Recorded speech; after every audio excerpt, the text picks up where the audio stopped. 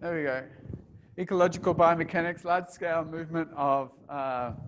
so if we look at ecology, they can tell us things about like home range size and stuff like that, how many young species lives and what's the suitable habitat. And then we look at things like biomechanics, we can know a lot about an animal, how fast it can run, how high it can jump. But then there's this sort of gap in between where we don't know how that changes in different habitats, or we don't know what an animal is actually doing in its environment. And so that's what we were trying to figure out with this, is not only know something about the ecology, which we still need to know, something about the biomechanics, which we'll still need to know, but something more that where those two overlap, what they actually do in an ecological setting. So we've got a few people here. Everyone pretty much knows everyone else, hopefully, but maybe we could go around and everyone can have a quick say about what they do. How about start with you, Chopper? What do you do? You even got a microphone, so yeah. Try that. Hello, I'm Andrew from UQ. So, that's a bit loud. My PhD was on soccer penalties. So I built a mathematical model around that. And then my supervisor, Robbie, his new idea, having worked with Chris, is we want to be able to stick accelerometers on soccer players and be able to count and quantify everything they're doing during games and training. So we can see that, you know, this kid never uses his left foot. This kid like controls the ball with the inside of his foot instead of the outside of the foot. Yeah, basically everything they do, we can quickly go, right, this is everything that that kid is doing, training games, and be able to provide that data to coaches and learn from. So yeah, it's all. But you're also collecting like performance, yeah, right? we're like doing how successful a kid is. Yeah, we're also doing like tests on how good they are at dribbling, how good they are at passing, their performance in games. So yeah, collecting all of this, put it all together, and see how we go. Yeah, so this is basically just, can we do this at this point in time? Perfect. Hello. So I've been around for some of Chris's meetings, so I'm probably repeating myself, but I'm also working with Robbie at UQ, and we're pretty much looking at like the predation risk of different species of bandicoots and relating that to how they use their habitat, their maximum performance, how fast they run, how well they corner, and then putting the accelerometers on them to see their behaviors in the wild. So does different habitat types change their running? Do they run faster in open? Do they turn better in the closed environments? Is there a difference between the populations? And yeah, quantifying that to their predation risk pretty much. Cool. I'm Lily, so I work with the British Antarctic Survey in the UK, and I work on seabird movement and behaviour. So one of the things that you find with seabirds often is you put an immersion logger on them so you can tell when they're in the water and when they're flying. But the problem with that is the two things they do on the water is like very active foraging and feeding and having a rest. So ecologically, that's like a big challenge to tease apart. And one of the obvious ways that you might be able to start doing that is with an accelerometer, so that you can see kind of on water active time and on water resting time, which will just make things a lot clearer when you're doing behavioural analysis when they're out at sea. So that's why I'm here. Hi guys, I'm Fern. I'll move out here so I can face you guys.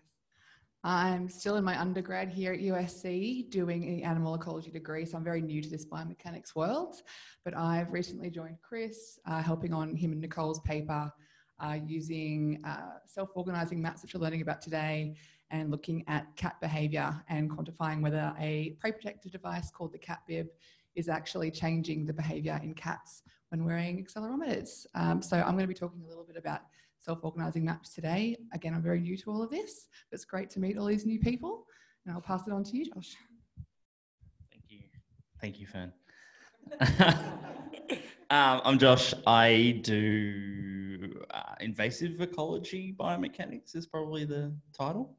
So I'm looking at in a similar way to Kayla, I'm looking at, but from another perspective, I suppose, so how good our invasive predators are at hunting our native animals and looking at the difference biomechanically and behaviourally between those two clades. Cool. All right, I'm Jordan. I'm an honours student. I've only just started up, so what I'm looking into is kind of the daily lives of parenties in arid zones throughout Australia. We don't really know what they're actually doing in their day-to-day lives in their finer scale ecology or behavioural ecology. So we're going to use the accelerometers to really work out what they're actually spending their time doing, looking at some some performance-based stuff. And then hoping to compare that to some lace monitor work around the Sunshine Coast and see how both those two varanids differ. So yeah. Hi, I'm Jasmine. I'm another one of Chris's honours students, and I'm doing my honours on using accelerometers to figure out what are the benefits or advantages or disadvantages of gliding compared to quadrupedal locomotion in marsupials. We're sort of looking at energy cost, how far, like distance traveled, and we're also looking at predator avoidance and stuff like that. So how often do they come on the ground? And hopefully we'll figure out some evolutionary drivers that made marsupials glide and some didn't, some not. That's me. Hello, I'm Kate. I completed my honours with Chris at the end of last year, and what I was doing was looking at the morphological and biomechanical modifications in marine iguanas of the Galapagos to see what extent of modification is required for the very unique transition that they've undergone, being obviously the only extant marine reptile living in both terrestrial and an aquatic environment. COVID put a bit of a dampener on plans to go back, but I'd love to learn a little bit about accelerometers and perhaps maybe apply this to them one day, which would be super, super cool. Hello, everyone. I'm Taylor. I'm an academic at UQ in the School of Biomedical Sciences, and Chris and I have been collaborating on various projects for some time now. But one of the things I'm interested in using accelerometers for with Chris and Robbie, a collaboration, is to quantify performance in the wild and use it to help validate some of the models we're building. Because one thing we know is that maybe, well, we're not quite sure how lab measures of performance, things like maximum speed, compare to these more natural environments. So we're trying to make some comparisons between lab performance and in the wild performance and use it to help build and validate our musculoskeletal models. My name's Bob. I'm a postdoc with Chris, working more on the scaling of biomechanics in varanids, but it'd be great to see again how relevant those measurements are ecologically. Cool. Awesome. And Lauren? I'm Lauren. So I'd be potentially starting a PhD with Chris and Taylor next year, looking at biomechanics of hopping and bounding marsupials. Cool. All right. So everyone's here. Everyone's got an idea, and we all want to try and use these accelerometers and see what they are and what they're about. So this is just a presentation of the workflow. And when I was putting it together, it struck me how long it is, tedious it is. So I apologize, but we are trying to make it better and more streamlined. So any help in that regard is really, really appreciated. A lot of people have helped us along the way, and I'll hopefully try and remind myself to mention who's doing what. But this is basically what we're going to go through. So there's about 5 steps. I'm going to start off with how we collect the data. Then the second is how we're going to build this training data set. So, and we're going to do that in MATLAB. Then out of that training data set, we've got to define some classifiers. And those classifiers are the things that we're going to feed into this machine learning network. We're going to call it a SOM. So every time you hear SOM, just think artificial neural network, machine learning network. And there's tons of them out there. And SOM is just one type. And that's what Fern's going to talk about, is why we picked this one type. And finally, we're going to get to the last bit. And this is actually the bit that I've actually got the least amount of information on, because it took us 2 years to get to this bit, and it turns out we haven't actually done much of the last bit, which is where you do some data analysis, where you have all this information on behavior and you can put it into some sort of context. So that bit is just going to sort of fizzle out into nothing at the end. So really sorry about that, but hopefully we'll get through the first few bits, and then we can just sort of have a conversation about what you could use this data for at the end. So data collection. So what we're going to do in this first part is go through how I'm going to collect this machine learning data sets and some other data sets we might collect on the side, some of these biomechanical data sets and these dead reckoning data sets. And we're going to come back to them right at the end in the data analysis as to why we collected those other two data sets. So we can talk about them more at the end if you're interested in that.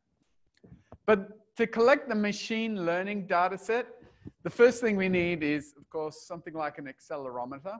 Now, there are hundreds of types of accelerometers out there. I know Kayla probably has been looking at a few different types, and she's been looking at GPSs, but with accelerometers, you can have like little chips. This is what the accelerometer itself is actually tiny. And that kind of makes it good because it's so small. We can actually attach it onto very small animals. But this is the accelerometer part, but then we need some processor, some storage, and some batteries. So that all adds up. And there are a few different types of accelerometers you can use. We're currently using this AX3 accelerometer. It weighs about 10 grams. It's pretty good. It has this huge amount of memory, and it records for a really long time. So one of the big problems we had with earlier accelerometers is that they were really, really battery hungry. And it turns out the thing that causes accelerometers to chew up battery is when you collect the data on the accelerometer, it has to write it to an SD card or some flash memory, right? The way you write to flash memory is those are all a series of capacitors, and you apply a charge to the memory, and that flips a bit between 0 and 1. So you store all your data in that method. Now, if you're doing that constantly, then your battery is constantly being taxed, and it's constantly draining out that battery. And so the earliest accelerometers we had, like the work we did on echidnas, lasted about 2 days before they drained out. This one is lasting 14 days at 100 hertz. How they do that, I have no idea, but I suspect what they're doing is they're not storing all the data as it comes in. They probably store it to some sort of volatile memory, wait till they get a bunch of that data, and then write that all as a chunk. So they're only using that big battery capacity to flip those capacitors for short periods of time. Or they could be compressing it, so they could have some logic on the chip in the AX3, which compresses that into a smaller amount of data. Then they store that to memory, and then when you go to read your data, it expands it out again. Not really sure, so they don't actually say what's going on, but it's really well engineered. That's why we're using them at the moment. We have another accelerometer, which is from this, who's it from? TechnoSmart, and it's smaller, it's 5 grams? 5, and what's the life of that one? 14 days at 100 hertz. So they're getting a bit better. The only trouble is these only do acceleration in all 3 axes. So as everyone knows what acceleration is, it's like whether you're moving forwards or backwards in a particular axis. So the AS6 does an extra thing where it has a gyroscope, which is rotation about each of those axes. And we'll talk about the extra information you can get off that. But the other thing that might be important is what you get on most chips is you'll have 3. You'll have an accelerometer, a gyroscope, and a magnetometer. And a magnetometer would just say, what's the strength of the magnetic signal in each of my 3 axes? And so that will give you your heading, so what direction you're facing on a sort of global map. These gyros will get you how fast are you spinning around each axis, and the accelerometers will give you how much you're moving and the fallback along each of these axes. I wish something like this ASX measured all three, but they don't at the moment. And that's a bit of a limitation. And we'll come back to this at the end is when we do something like dead reckoning as to why that's important. Yeah. Maybe, yeah. So you couldn't work out spin, but you could work out centripetal acceleration, right? So if you want to do something like cornering, then there's some acceleration that's going to be tangential to your direction of travel, right? And so you would get that, but you can't work out rotation about an axis. Exactly. That would not turn up on an accelerometer, right? So that's a huge limitation of these that we're missing out on, like potentially some information. And so maybe this AS6 might be the one that we would look into using in the future. But all this data was on AX3, so it's just got accelerometer data. But it would be pretty easy to duplicate this workflow using accelerometers and gyros as well. Okay, so next we've got our accelerometer, we've picked it, and then we need to attach it to our animal.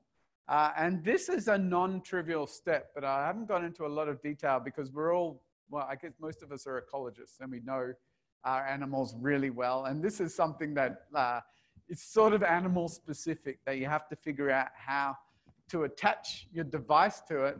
With our cats, we use the cat harness and just cable tied the accelerometer onto its chest. But the important thing is with this attachment thing is that you're consistent with the attachment.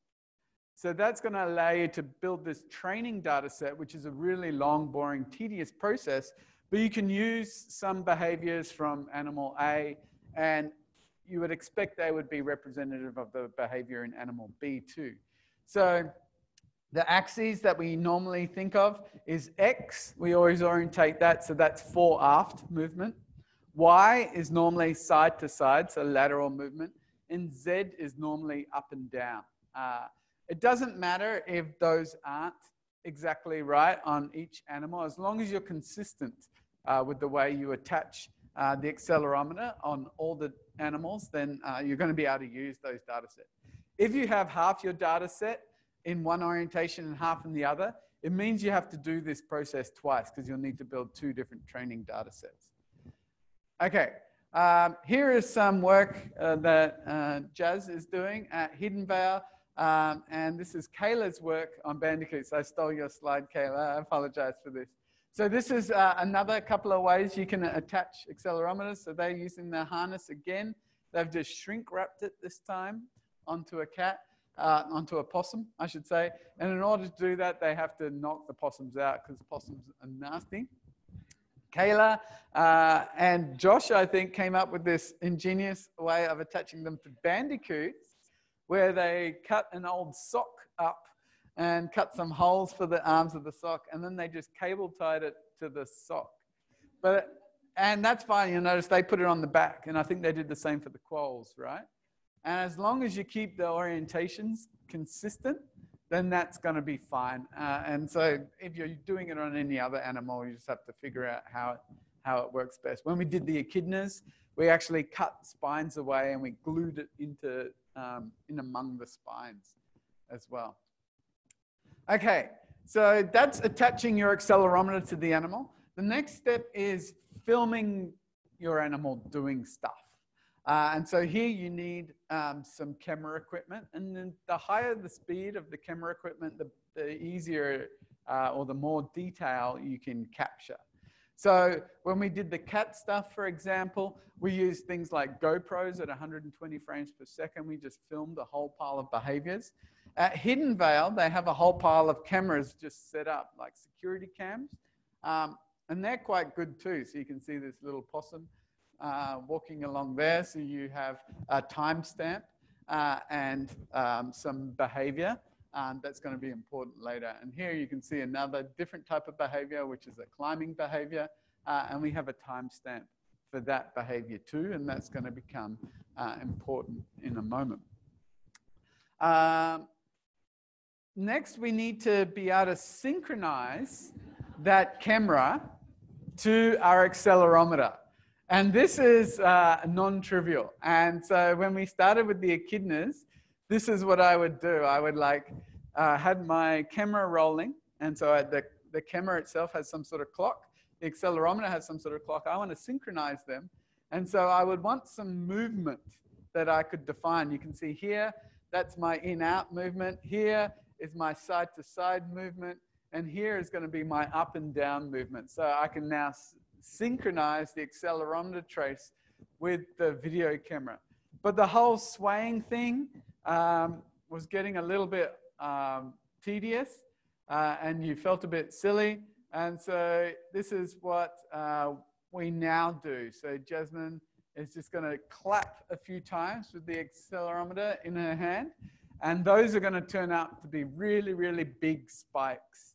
And because they're really short, sharp spikes, that's going to make synchronizing the accelerometer trace and the video camera stuff together a little bit easier, as you'll see in a second. Okay, the final part is when you're collecting this data, is you have to have an idea of the behaviors you want in advance. And so, for example, in the cat stuff, we had about 12 different behaviors that we were interested in. And we had to make sure we collected representatives of each of these behaviors. And we needed like replicates of each behavior, right? So these were all our behaviors. And what we would do is every person who had a cat with an accelerometer on would get a GoPro and a sheet. And then the sheet just had a spreadsheet and it had behaviors along the top. And they would write down, oh, I took a video 1, and it has this behavior and this behavior. And then video 2 has this behavior and this behavior. Video 3 has this behavior and this behavior, and so on. And so then you have like a copy to see, okay, do I have all my behaviors represented? And once all your behaviors are represented, then you have enough to build your training data set too, right? So that's how we did it in the CAT project. Jasmine is doing it slightly different. So this is the hidden veil cameras, and they're continuously recording. So with the GoPros, we could start and stop each set of filming. So I'd say, oh, my cat is eating. I'd get out my GoPro and film the cat eating for a little bit. But because here the cameras are constantly recording, Jasmine has to like trim her video into chunks. And she's using this software called Bandicut, which was free, presumably online. So that seemed to work quite well. So she downloads these huge long videos, but a really long video is going to absolutely kill MATLAB when we get to it in like a couple of slides time. So you need your videos to be short as possible. And by having short videos, we don't run out of memory in MATLAB. So here she's chunked all her videos into really short little segments. This one's about 2 minutes long. That's pretty long. But maybe she hates herself because she wants to sit there and watch a 2-minute video.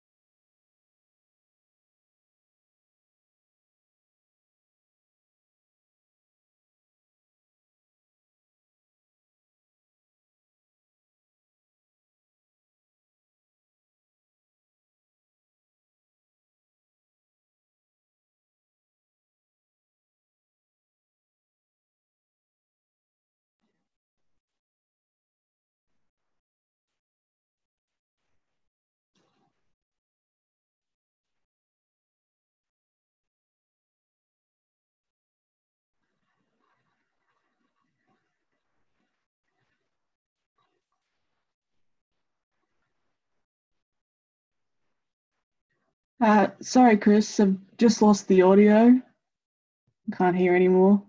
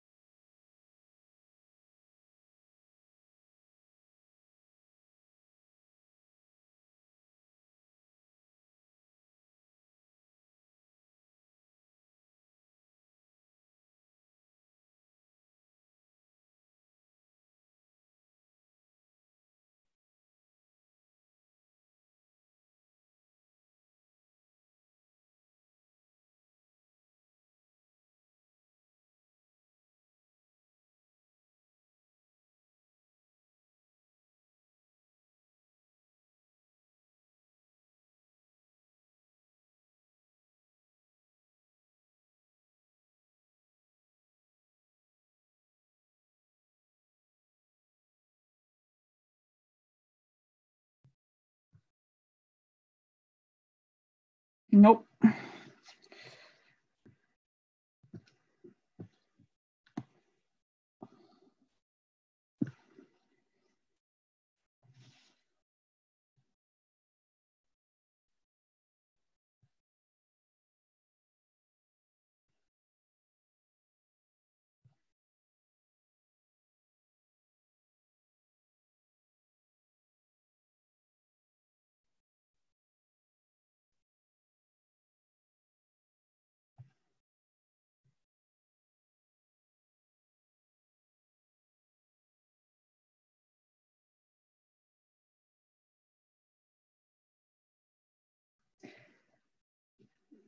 It might be a problem with the microphone. It cut out with a sort of.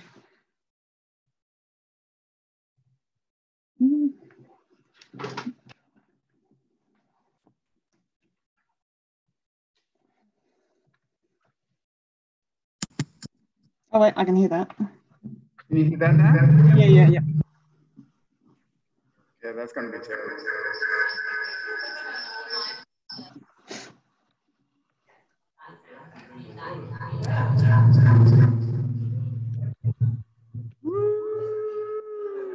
Ooh, okay, we're possessed now.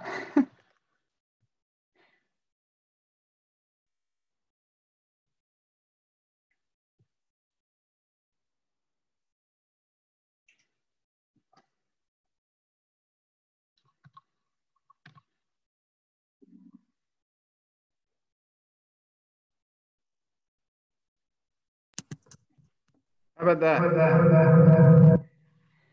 Yeah, echoey, but I can hear it. I think.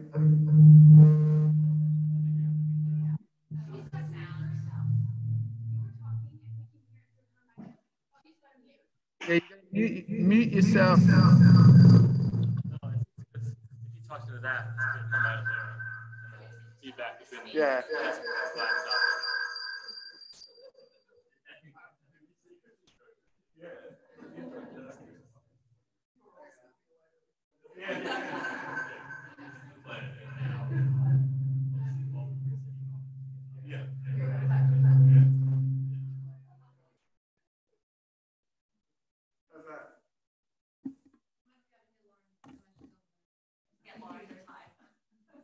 Can you hear that now, Lauren?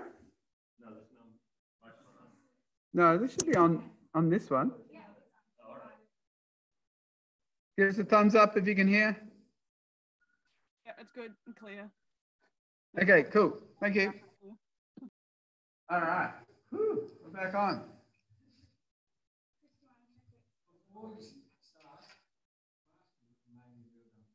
Yeah, go for it.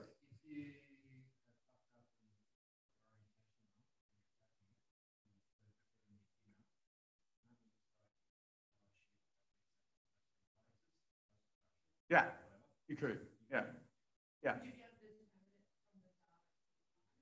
If you're good enough, yeah, yeah. I think you should be able to do that. It's not super easy, but it should be possible.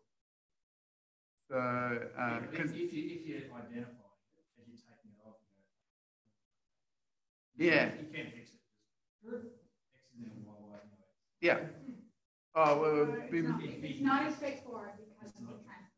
It's not just wide that it becomes like there's a negative positive. Yeah, so you'd have to flip the signs as well. Yeah.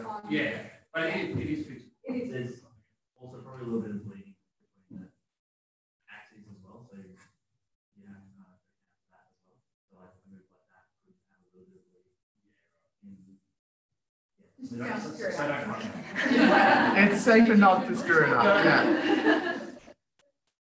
Okay, where were we? All right, so we've now tagged all our behaviors, and we have, so we attached our device, we turned it on, we synchronized our accelerometer with that camera by doing those claps, and then we filmed all behaviors and we made sure every behavior was represented, right? Now we have a training data set. So we can move on to the next step, which might be, we've collected our machine learning data set, and now we might want to collect a biomechanics data set. And whether you do this or not, it's up to you. This might give you like some context because it gives you some bounds from which the behavior could occur within. So if you have things like this where you release an animal, it's a really good idea to set up a camera and get the like maximum speed while it's escaping. Or you could try and collect a biomechanics data set in some sort of runway where you get things like maximum speed, the stride length, the stride frequency, or maybe even something like turning radius. I'll talk about that on the next slide. So the reason we do this is for a couple of reasons. One, we want to know what our animal is capable of doing. And two, it might become useful in a later step where we can use this information to work out the speed that the animal is actually moving in its environment. So we could do something like, if we knew the relationship between stride length and speed or stride frequency and speed, then we can use our accelerometer, which will tell us something about stride frequency, to estimate movement speeds in wild settings as well. So, and then we could also collect stuff on like something like turning radius, like we were doing here with these dogs. We haven't really gotten into collecting turning radius stuff and using accelerometers to figure out what their turn radius was. It would be better if we had something like a gyro.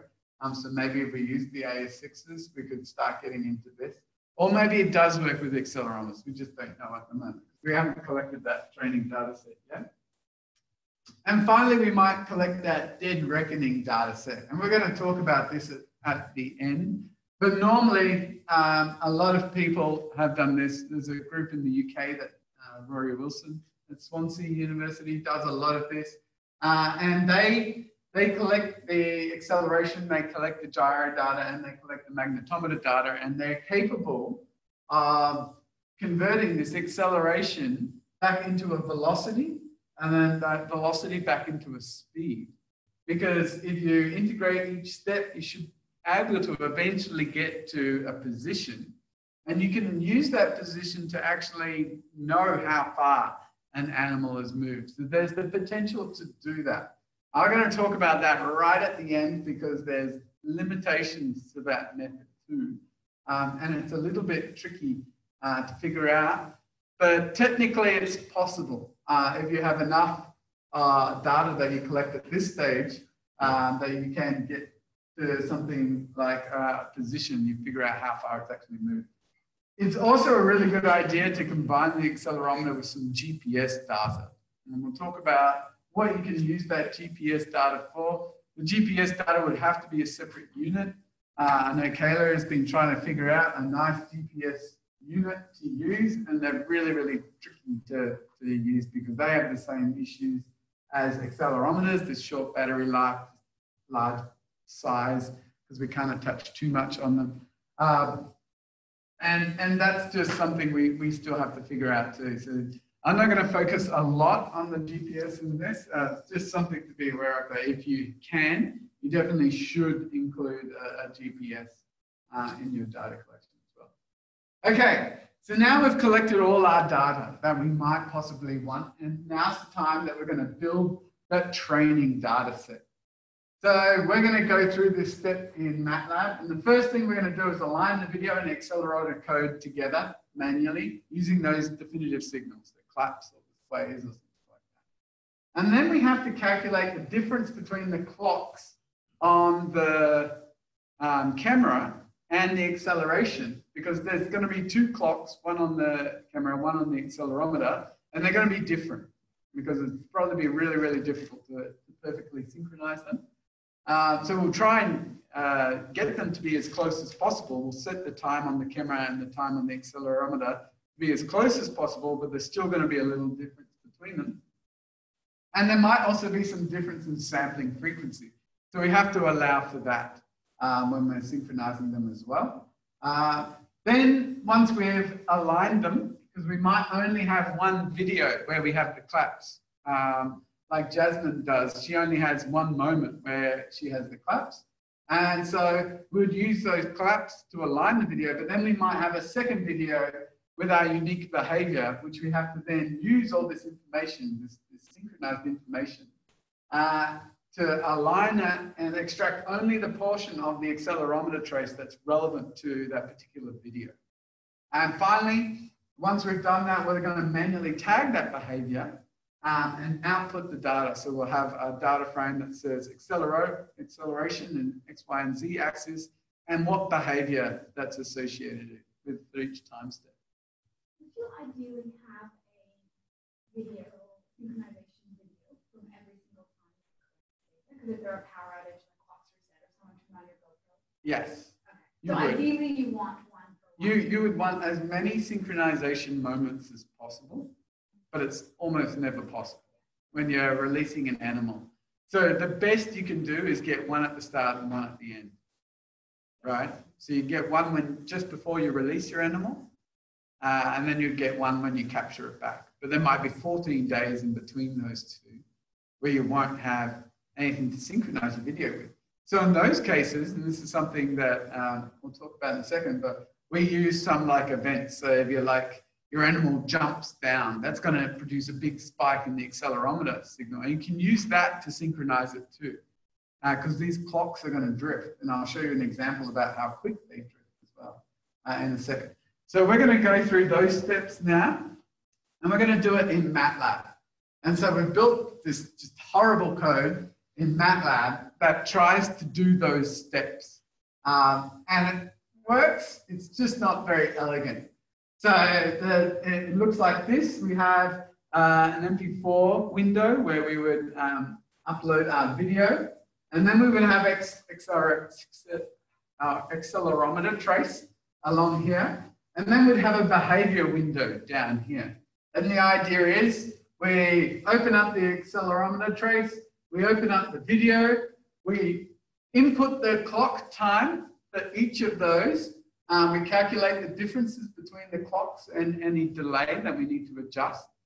We then have our accelerometer trace just for that video itself, and then we can manually tag our behaviors for that accelerometer trace. So it sort of looks like this for one of the videos. This is one of the cat videos. And so we've put our accelerometer trace. Normally it's much longer, but because we put this video in, we have two different timestamps here. We know the difference in seconds and frames. We can just capture that chunk of the accelerometer signal, and then we can now assign some behavior. So here you can see a jump down from where the cat's jumped down, and then it's sat still for a little bit, and then it's walked along here. So we've assigned them all these behaviors here. So I've got, this is the last step, is we need to, so you notice we needed to know the time that each video started at. That was really crucial. If you've got those videos where you're chunking them yourselves, you have to know the timestamps exactly. But if you've got something like a GoPro video or something like that, you can actually get some software. We found this one called Media Info, which is quite good. And that allows you to right-click on each video and get the actual start time to the second, which Windows doesn't display by itself. So that allows you to figure out exactly when the start time of each video is, which is going to be important for figuring out the coordination between these two. Okay, so here's the code in MATLAB, and I'm going to try and go through it, and we'll see if it works, because it may or may not. Hide this for a second. Will work. It will work? Okay. Because it often doesn't work, I already loaded in the accelerometer trace. So I click the Open Excel. You can't actually see this. I want to minimize this. Maybe I'll move it. I'll move it down here. We don't need that. So you see this says step 1, open Excel. So I just open an accelerometer trace. When I open the accelerometer trace, it gives me the time of the accelerometer trace. So it just pulls that out. Because an accelerometer trace has normally 4 columns. The first column is just the time, the clock time, and then X, Y, and Z, the accelerometer signals from that. And so I take the very first time and I display it there so we know what accelerometer trace it is and approximately when it began. And so then it displays this along here. And so this is what an accelerometer trace just looks like. It's just a bunch of noise. This is actually one that Jasmine made for her dog. It was just like a test one that we made. You'll notice these spikes here, these are all the calibration spikes. So she's put lots of calibration spikes in this one to make it a little bit easier for us. These little blurry bits here, that's where it's actually a dog is running. But right now we can't see anything because it's all squished together. So we need to zoom in on a section that's relevant for this particular video.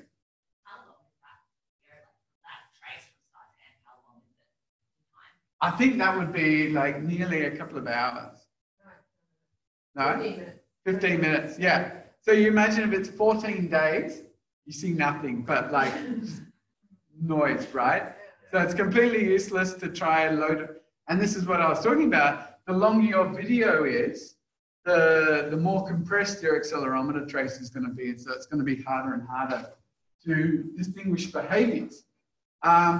So now we have to know something about these videos. So I can go into, where is mine? Here, gliding. This is Cooper. Thanks, Cooper. I think Josh was kind enough to give me the cheat notes for these videos. And so you can see here, Josh has figured out what the day, hours, minutes, and seconds is. I'm not going to bother putting in the days, but if you've got an animal that goes over multiple days, you will. I'm just going to go 10, 35, 56. So I'll input hours is going to be 10, minutes 35. Nothing's going in because numlock's not on by default. They hate people. 35, 56. And so that's the start time for this particular video, right? And this, the first one you would put in would be your calibration video.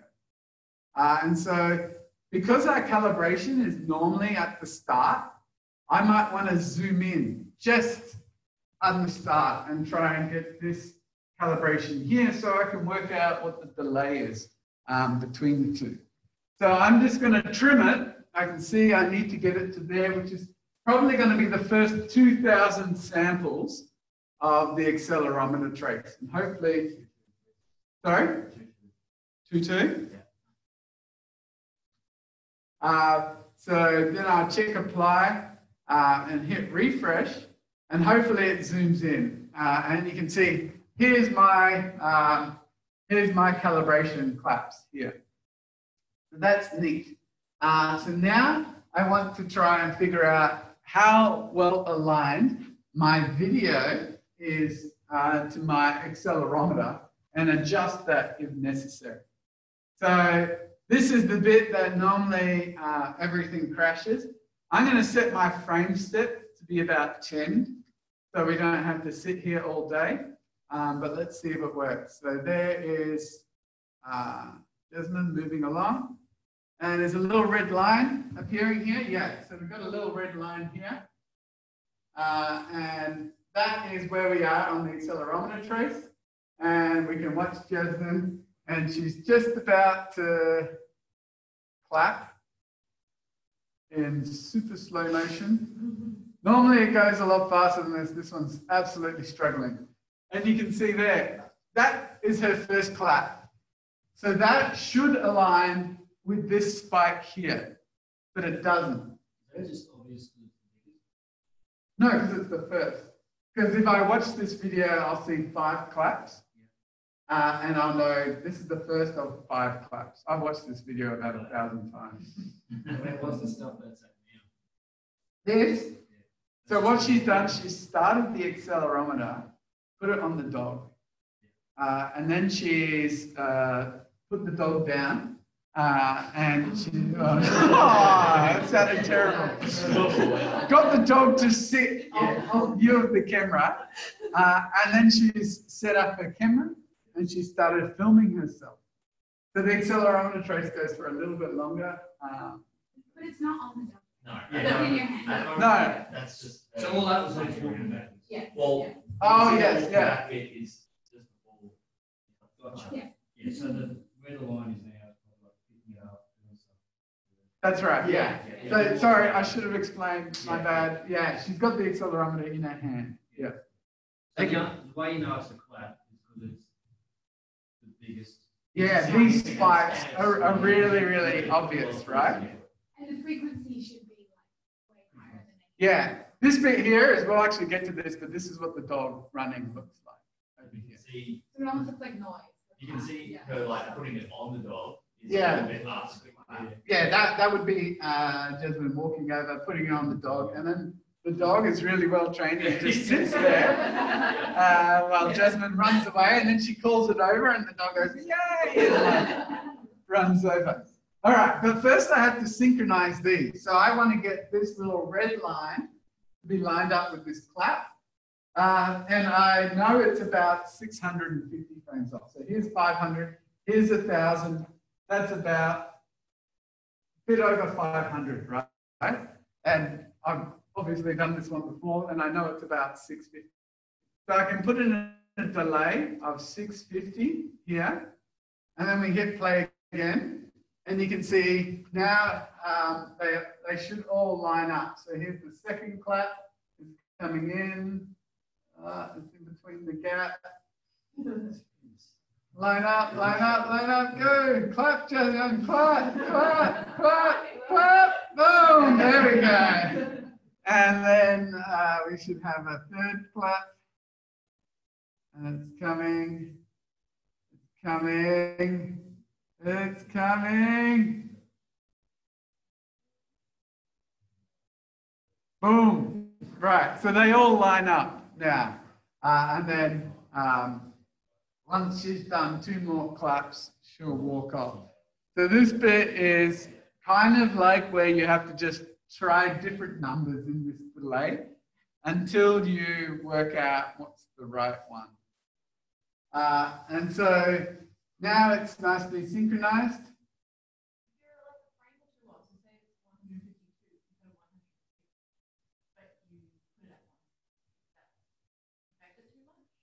So how many frames can you be out of exact? It doesn't matter for anything except allowing us to know what behavior is what, right? So if you're out by a few frames, that's fine because you'll still know, like walking when you see it walking and you know, oh, that bit there must be walking and that bit there is jumping. It's a little bit harder if you have really complex activities like a jump up and then a jump down. You might want to separate them up. And they're really short periods of time. So this synchronization stage is just for visual feedback. So we can map our behaviors onto it. All right, I'm going to stop this painful process and let's skip ahead and see if it lines up with our dog. Nearly there. Nearly there. That's Jasmine walking back and the dog is still sitting. Good dog. And if we play here, I might increase it to 20, so we're not here forever. Here's our dog, and it's running along. And we see the dog spikes here, right? So we see each individual footfall. Cool. Okay, so now we've aligned our video. And this one actually is a rare case because we have both the calibration and some behavior in the same video. But normally we wouldn't. We'd normally have one calibration video. So now I'm happy with this delay. So I would check the save delay here. And so that's going to save it for later. So I can now use it in. And now I want to call in a second video, right? That would be my behavior. I could actually call in the same video again. So we could try that because that's going to save us a little bit of time. So if I just put in the same time, 35 and 56, I'm going to uncheck this apply because that apply only gives me the first bit. And if I go calc time diff, that should be 0 frames and 0 seconds. Normally it would calculate the difference. Then if I go trim Accel, it's only given me the accelerometer trace from that video, right? As you can see, there wasn't a long pause before the start of the spikes. And then we had the dog running, and then the video continued for a bit once the dog was off the screen. So now I could use this to start linking my behaviors. So I could now go, okay, I know it was galloping, and I could select this region here where it was galloping. And that would now give me an activation vector. So each one of these behaviors here, and you can choose your own behaviors, right, is assigned a number. And so these numbers go from 0 to 12 in this case, but I think it might be a bit more. And so whenever I choose an activity, it just increases that vector to the number. So now we have an extra column that we're creating. So we have our time, we have acceleration in X, Y, and Z. And now we have an activity vector, which is basically some numbers between 1 and the number of behaviors we have, like 12. And so if I export that, then I'll just get those 5 columns coming out just for this trace, right? We can try a different video and see if this works. So I'm going to try super fast and see how well this works. So MATLAB is going to struggle for a little bit because it's trying to display it on this massive screen here. So I'll have to be pretty patient. Is there undo buttons for when you stop up? Like if you hold it as galloping, it's like, oh no, it's That's, well, you can just overwrite it, right? So if you go select and you select over this with a different behavior, it'll just change whatever that thing was. You can also unselect that checkbox and then just do it and select over that behavior and it goes back to 0. Does it? Yeah. Huh, I didn't know that. So, so if I go, if I uncheck galloping and then go select, that should make everything 0 again. Is that right? No. Maybe? I don't know. But if I did like walking, oh, it did work. Look at that. So if I did walking, and now I think walking is here, it's there. Okay, it took a while to refresh because now what happened is I loaded in a new video. It goes back to the entire accelerometer trace because it doesn't know where in the accelerometer trace this new video is. But we do know what the delay is. We do know the sampling frequency of the video that it's automatically figured out. And we know the accelerometer rate, that's automatically figured out. I should mention a few things at this time though. So here the video rate is 119.881. Now, that's because the clocks in the camera, the GoPros, aren't perfect, right? It's trying to take a frame every 120th of a second, but it doesn't always do that because there's some quartz oscillating crystal in there that just is supposed to oscillate at some frequency, but it doesn't do it quite right. So we get an average frame rate over the entire video, and the average frame rate ends up being 119.881. It's the same for the accelerometer too, right?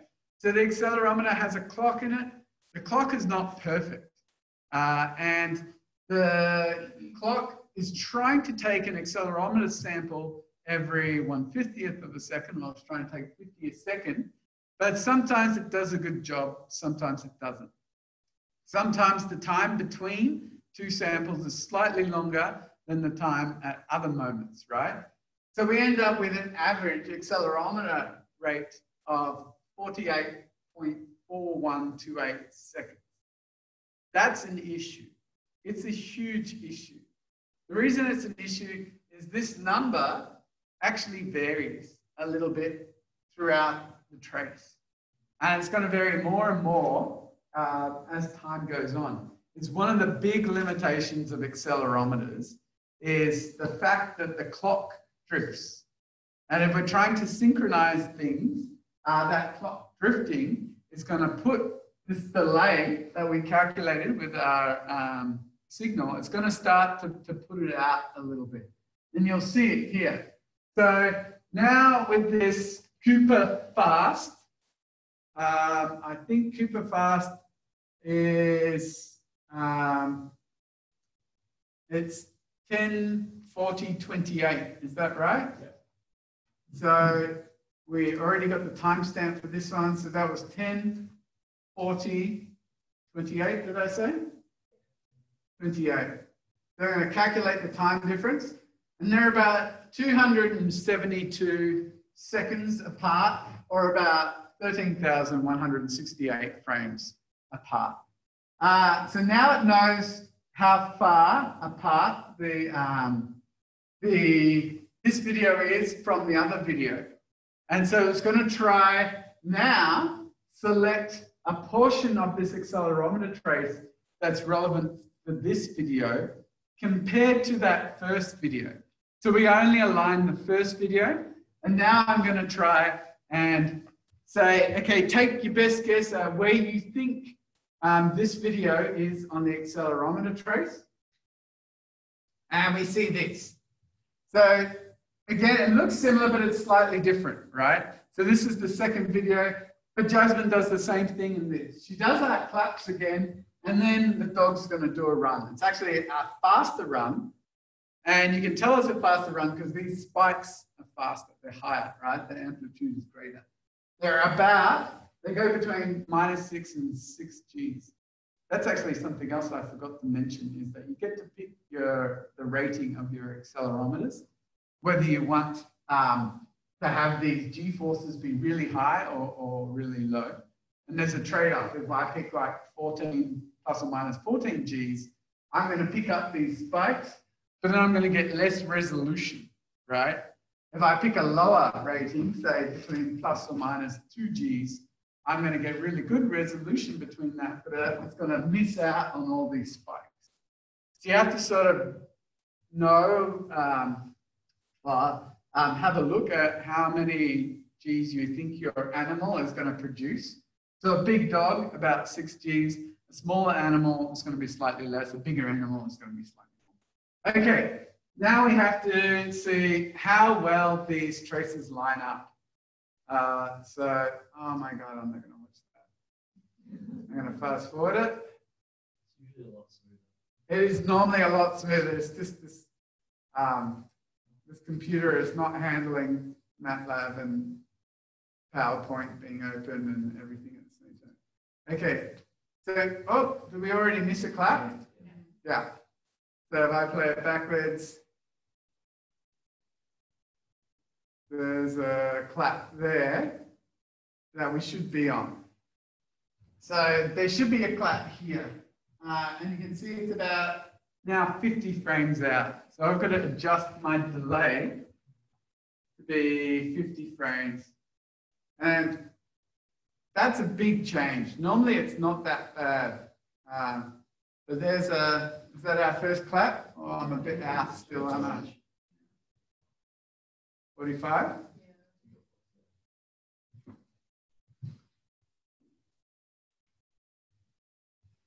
Let's see, this one. Clap.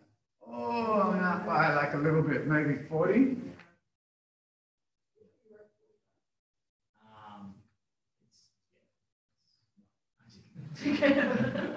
You wrote like 5 or something. 9. And there. Yeah, so that's the last clap. And Jasmine walks off. So we're seeing Jasmine's accelerometer trace as she's walking here. She'll attach it to the dog.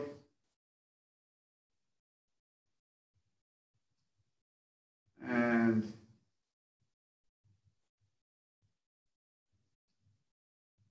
at some point, the dog will bound into view. So we can actually see the dog starts running here. We don't see it yet. There goes the tennis ball. And now our dog is coming through. These green spikes actually synchronize with when the front limbs hit the ground. That's because the accelerometer is sitting on its collar. So it's going to be better associated with them.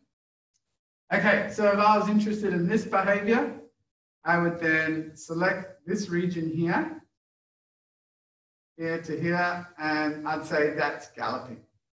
And now I could export that entire segment from 0 to the end, and it would give me the, those traces. But I don't have to export the whole thing, because here I've got a whole pile of unknown stuff that I don't actually need. So I can pick when I want to start or end. So maybe I want to end it there, and maybe I want to start it. Oh, that's too far. I should make that little red line bigger. So I'll start it about there.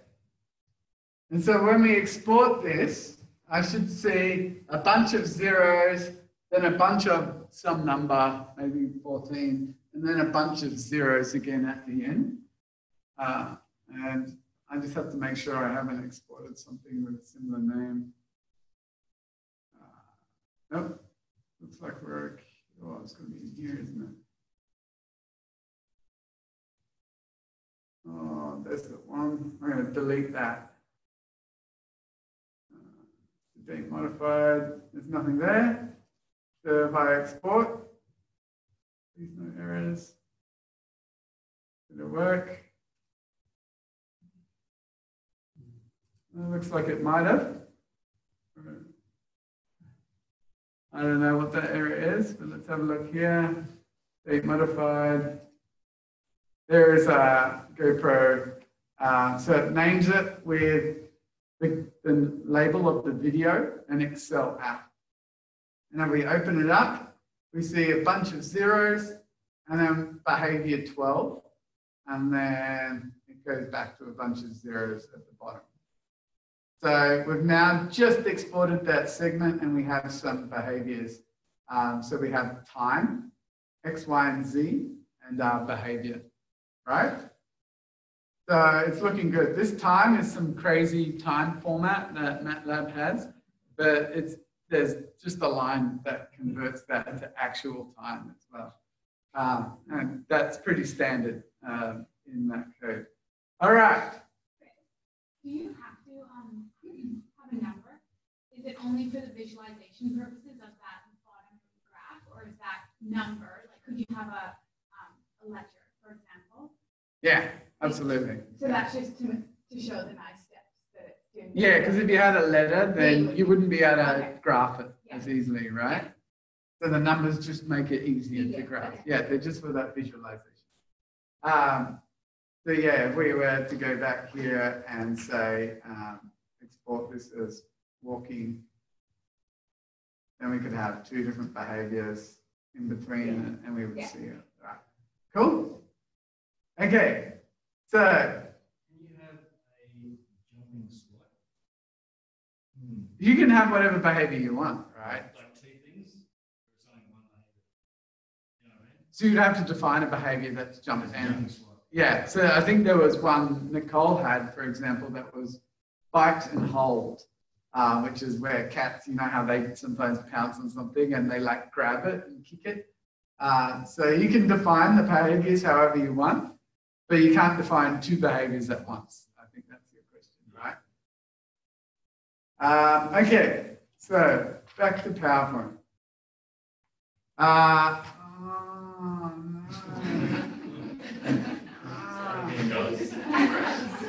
Oh, my life sucks.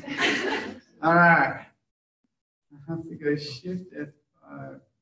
Have we done that? We've done that. Where are we here? All right.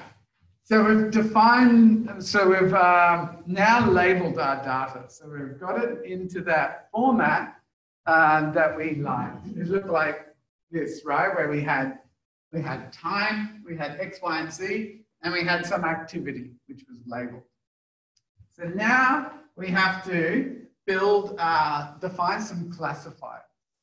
So there's a step that I don't show you, which is where you gather all those Excel files together, the ones that Matt poops out.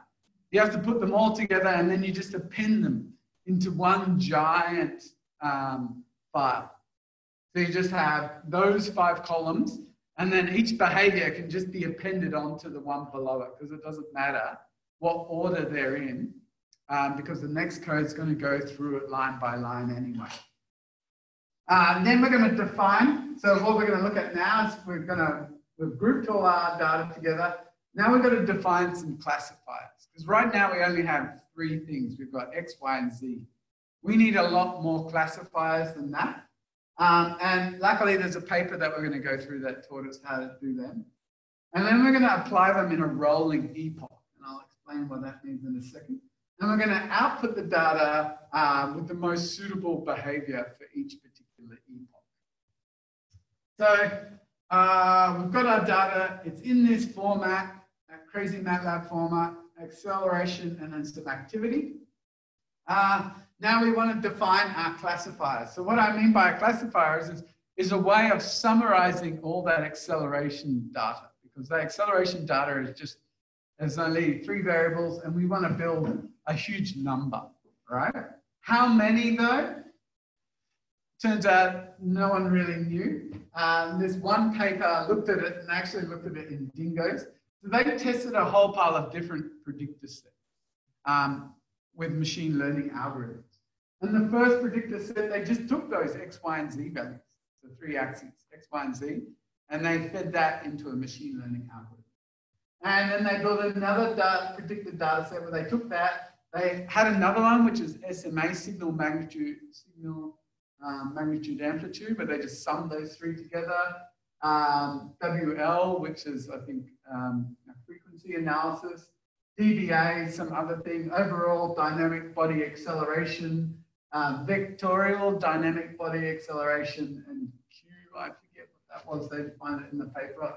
Then and so on and so on. So they were building these different ways of summarizing. You see in this one, they got the mean of the Z, X, Y, and Z. They got the minimum and the maximum, the standard deviation. They got the correlations between like X and Y, Y and Z, X and Z and so forth, the skewedness, the kurtosis, that signal magnitude again.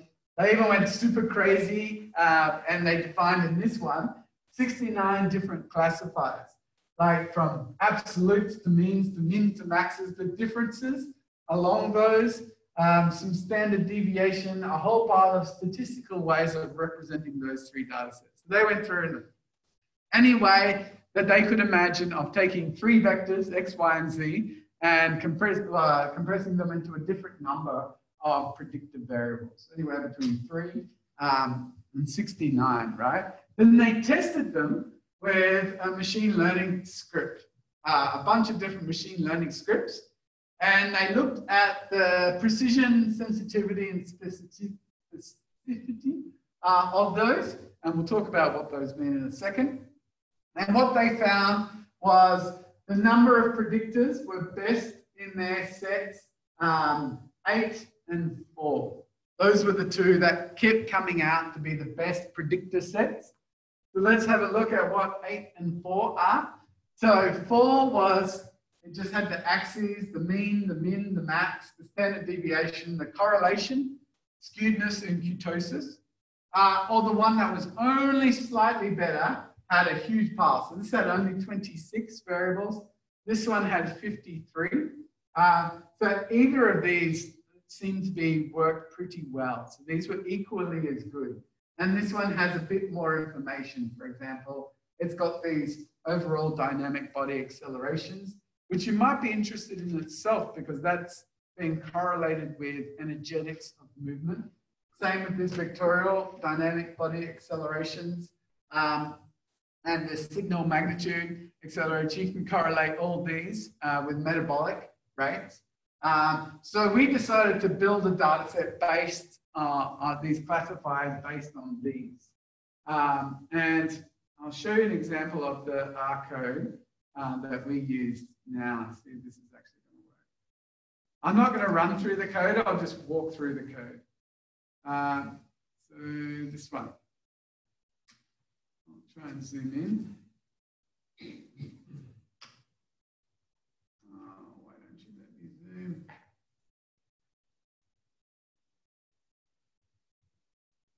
Can you guys read that okay?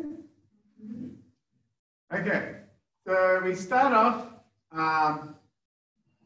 we loaded this library in Moments. I forget what they did. It probably did one of the statistical tests. We define our working directory, and our working directory in this case has a whole pile of those accelerometer traces in them, right? So all the ones that MATLAB was pooping out. And I just collected them all in a variable called file names. And then I built an empty data frame that just has those classifiers that I'm going to create. So you can see I'm just building an empty data frame here. And then it just runs through in a giant for loop. So it takes every file that MATLAB put out, reads it in, and then it starts what we call this rolling epoch. So it starts at, so that's what ST means, start and finish. So it starts at 1 and finishes at 50. So it takes the first 50 lines of that file and it applies this, this while loop to that over and over again. So while that is that the finish point is less than the number of rows in that file, it's going to keep running through this loop. So it's just making a window and it's going to push that window along because at the end of this, I'm going to increment that window by 1. So I'm going to shift it along by 1 row. So we're going to just chunk down that row in a 50 row wide window. And in that window, we're going to define all our predictors. So we get the mean, the max, the min, the standard deviation, that signal magnitude, the overall dynamic body acceleration. And then of those, I get the min and max, I get the correlation between X and Y, the skewedness and the kurtosis. And then we get the time. So I get the start time of that window. And this is that stupid format. This is what you have to do to convert that format into some reasonable looking time vector. It's this IXCT thing. Maybe that's what that moments does. That makes a lot more sense. Then we get that activity sample. And because we've got that 50 row wide window, it might have multiple activities represented in that window. So I get whichever activity is most common in that window, right? What you'll also notice, this is a nice way of bulking up our data set. Because if you have an activity that goes for, say, 100 frames, out of that, you're going to get nearly 50 data points back out of it, right? Because your window can fit in 50 times approximately into a 100 frame long chunk of data. It outputs this all into a frame, and then it just binds that all to a big data set. And so that's going to just output processed data into a big CSV format. So that bit was quite easy. And we're going to get out something that looks more or less like this. So we have what file it came from, the time that rolling epoch started at, and then all our variables. And this is going to go on for 26 or whatever, right? So now we have all our variables. And at the end, it's going to give me whatever activity that coded for. So this is now in a really nice format to be used for machine learning. So now we have our activity, we have a bunch of predictive variables that we can feed into our machine learning network. And then we also have a timestamp, which might be interesting later as well. Okay, so we now combine all this output from this R code into one big complete data set. And that's what's going to go into our SOM, our machine learning network. And that is what we're going to cover in the next stage. Here we go. So now we've put all our epoch data into a single data set. And I'm going to go through the next chunk of code, which is going to be reading it into R. We'll do a little bit of cleaning. Then we're going to build some functions to apply that SOM. We're going to visualize the data set. And we're going to do a couple of analyses. We're going to explore the sample size effects and explore some treatment effects too. But first, I'm going to stop talking for a second and let SOM explain what Fern is and why Fern is important for machine learning. So Fern's been pretty good at figuring this stuff out. Yeah, I'll click forward for you. So, yeah. No, it's just going through this laptop here now. Alrighty, cool. All right, so like Chris mentioned earlier, self-organizing maps are a type of artificial neural network, which are essentially a really loosely based on the animal brain neurological, I guess, algorithm. Self-organizing maps, or SOMs, as we're going to keep referring to them as, are really good for high-dimensional data visualization and feature detection. They're really, really good for huge data sets. So, for example, accelerometer data sets, which can just become massive. They can be hundreds of thousands of points huge or even millions of points huge. And what they do is they're really, really good at just condensing them down and turning them into a really simple 2D map output. And this looks kind of complicated, but I'll show you an output that we made that Chris will explain later on as well.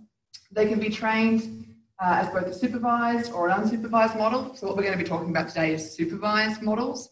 And that's when you put a labeled data set into the algorithm, it'll spit out a key, and then you can see what data is more similar on the map according to the key that you've made. Where unsupervised is where you put the data in and the algorithm will actually sort it out itself and spit out a whole bunch of unlabeled data that it determines with its own pattern. That one? Yeah. All right. I was going to chat about this, but it gets very complicated, so I'll be very, I very put it in quick. there because I wanted to. You want to hear? I want to hear it. All right. I'm going to explain this the best I can because I don't even fully understand it No, myself. neither do I. Good. That makes me feel better about it. So essentially, you've got your input layer, and this is all of your labeled data in our situation. And what's going to happen is here in this section where it says weights matrix, your input layer is going to randomly select a neuron from each input. I'm pretty sure this is how it works. What it's going to do is it's going to weigh it up amongst the rest of your data. And the data that is closest, or there's a formula called the Euclidean distance, that gets calculated, and the random neuron that gets pulled out, measure that against the rest of the data set. And the smallest Euclidean distance to that random neuron that gets pulled out will then get moved onto this 2D output feature, which is the map. And then that will happen for your entire input layer. And what's going to happen up here is those random neurons that get pulled out, they're going to get put up here and then clustered with the other neurons that are closest to it. And that's that Euclidean distance formula. They'll cluster together, and that's how you can start seeing on the map when it's output which data points are more similar and more dissimilar. And I'll show you that when we move on to another output later. Here, when I say only weight vectors of winner and neighbour units are updated and displayed, there's an actual competition kind of thing going on in here where they actually compete against each other to become the random neuron that gets pulled out. And I wish I could explain that in more detail, but I just can't. I'm sorry, guys. We'll try and learn a bit more about it as we go along.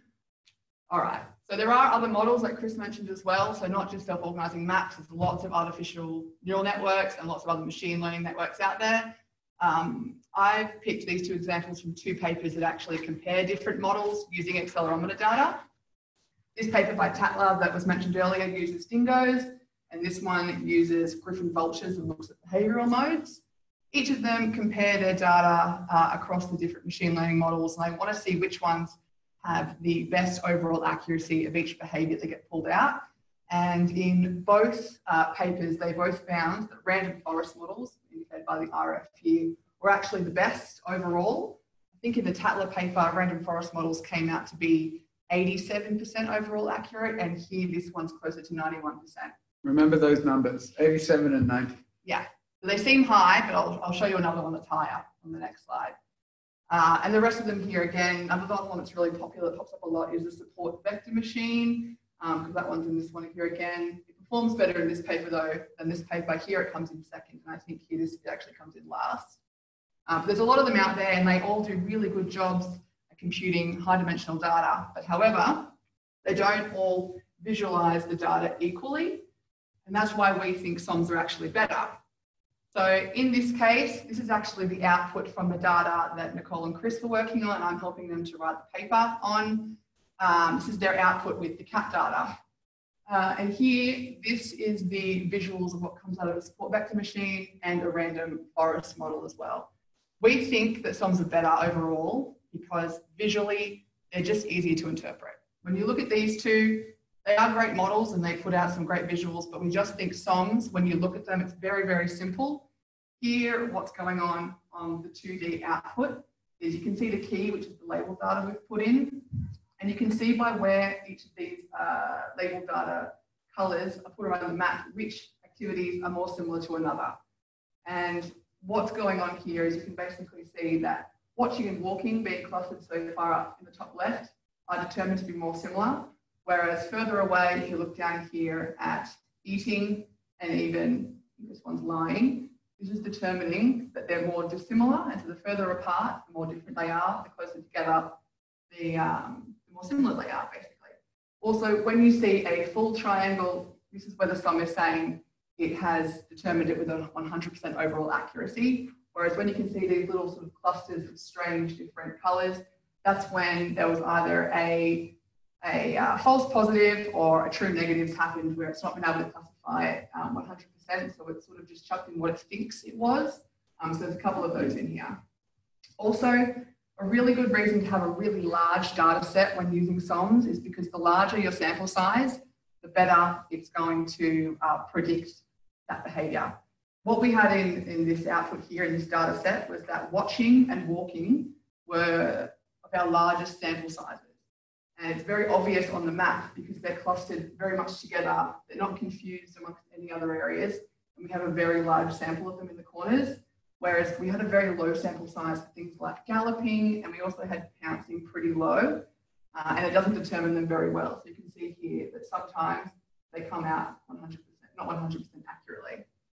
SOMs are also really, really good at visualizing which variables influence where different data points come out on the map. So these are actually called component planes. And of that massive Excel spreadsheet that Chris just had up before with all the variables, this is actually a couple of them here. And they're actually heat mapped to show how each variable influences what comes out in the map. So for example here, the sum of VDBA, extremely influential on this hexagon, which again is one of the ones that wasn't 100% accurately identified. But it's interesting that you can pull that out, and it's a really efficient way of just looking at the visual and going, okay, we know that the sum of VDBA was influential here. We know the mean of X was influential up here when it comes to watching and walking. And it's just a really easy way of interpreting lots of data. I'm going to let Chris continue on. Oh, yeah. That was so nicely done. Does that mean that the heat maps are sort of like the mechanism for what makes those? That's really cool. We think so. Yeah. And you can also use this as a way to pick which of those classifiers is important. For example, these two are kind of similar, right? So it's not overly useful having them both in because they're both coding for the same thing. These two are very dissimilar. So these are very useful because these are going to distinguish our activities. This one here codes for these behaviors. This one here codes for those behaviors. So you want classifiers that are going to code for a whole pile of different behaviors. So you could go through and put all these out, and if you have too many that are the same, you might remove those classifiers and add in some other classifiers that might help you pull apart your behavior data. And so that's why we think this SOMs is so useful, because not only do you get to see, oh, I now know that this is a really high input activity. So it tells me which activities are really going to have big spikes on the accelerometer curve. But I can also now go, okay, which variables are best at differentiating different behaviors as well. Yeah. So like that bottom left square on the VDBA and the max C one, the red one, Yeah. Up higher on the max C one up. Oh, yeah. Does that then correlate to the one that you said it kind of peaks its bit shit on the max? This one here, So yeah. how do you, what's happening there? That's galloping. So it's really good at telling you that behavior because there's so few samples, it's fuzzy? Yeah, but it does get it confused. So I don't know if you can see these tiny little other little triangles. Yeah. So we think, we're not exactly sure, but the size of the triangle tells us something about its. So the Or is size, that the sample size? I think it's to do with, I think when you look at how like strongly certain things cluster, that indicates sample size strength. So here we had huge sample sizes. These are really strongly clustered. These black lines are also important, by the way, because they actually show, again, so they sort of show which behaviors are closer together, and they might be close together here, but these are separating walking, watching and walking. So the black line is to separate the behavior, but also indicate that it's similar. And yeah, with these triangles, if it's a full triangle and it's one color, it's supposed to indicate a 100% overall accuracy or prediction, where when we start getting these strange little sort of clusters of triangles, it's not sure. Sometimes it comes up with a false positive and it kind of just goes, oh, I'm not sure. And that is always indicative, it seems to be, of the behaviors with really small sample sizes. So in this data set, I think it was 20,000 samples was when it was most accurate, where when it fell below 3,500 samples, you started to get sensitivity and precision that kind of just didn't quite read very well. And that's what's being displayed here, we believe. Anyway, is the direction, are they eigenvectors or something? Yeah, so we're not 100% certain what the direction means yet. So we're still researching this ourselves. We think they're linked to the classifiers? We think they're linked, yeah. Yeah. Yeah. So, for example, if they're all pointing in this direction, that means that something is weighing over, I don't know. Did the tech paper not create these nice? No, they didn't look at this machine learning network. They didn't look at self-organizing maps. Oh, We they kind of, define the class. yeah. They looked at different models as well. So I didn't come across almost any papers, well, at least with looking at classifying behaviours that tried to compare SOMs to other machine learning algorithms. Like none of them look at them. It's just most use that random forest. lots of them do, and support vector. And support vector. Yeah. But we kind of accidentally stumbled across these, didn't we? Yeah. We kind of just plugged in some weird code and they popped up. And we were like, oh, cool. It makes me think as you build up these data sets and the various projects, like it deserves to become that newspaper, right? Well, that's what we're writing Yeah. right now, yeah. Hoping so. Yeah. Cool. All right. That's all right. Cool. Okay. So, SOMs. That's our justification for using SOMs. They make these pretty images and they separate the data out really, really well. So that's what I'm going to go through now. So we've grouped all our data. I'm going to read it into R, clean it, build a SOMs, which is actually easier than you think. And then we're going to go through visualizing the output here as well. Now, to do this, I decided to try and make an R markdown thing so we can share this with everyone and try and explain the code a bit more. Turns out building these is a major pain in the ass. And what ends up happening is that it just gives you all your warning messages and doesn't always display all the code. So it drove me freaking nuts. But here's my first attempt at Markdown. So this is the code that we have, and I can go through the actual code we use, but my code is atrocious anyway. So we're using this Cahonan. This is the library that the SOMs comes from, this Cahonan library. So first we set the working directory, and we read in our data and prepare the SOMs. So now I've read in all that data with the all the activities. I've got some cats. This is my cat data, and they have bibs too. So I just have to make sure they're all different levels.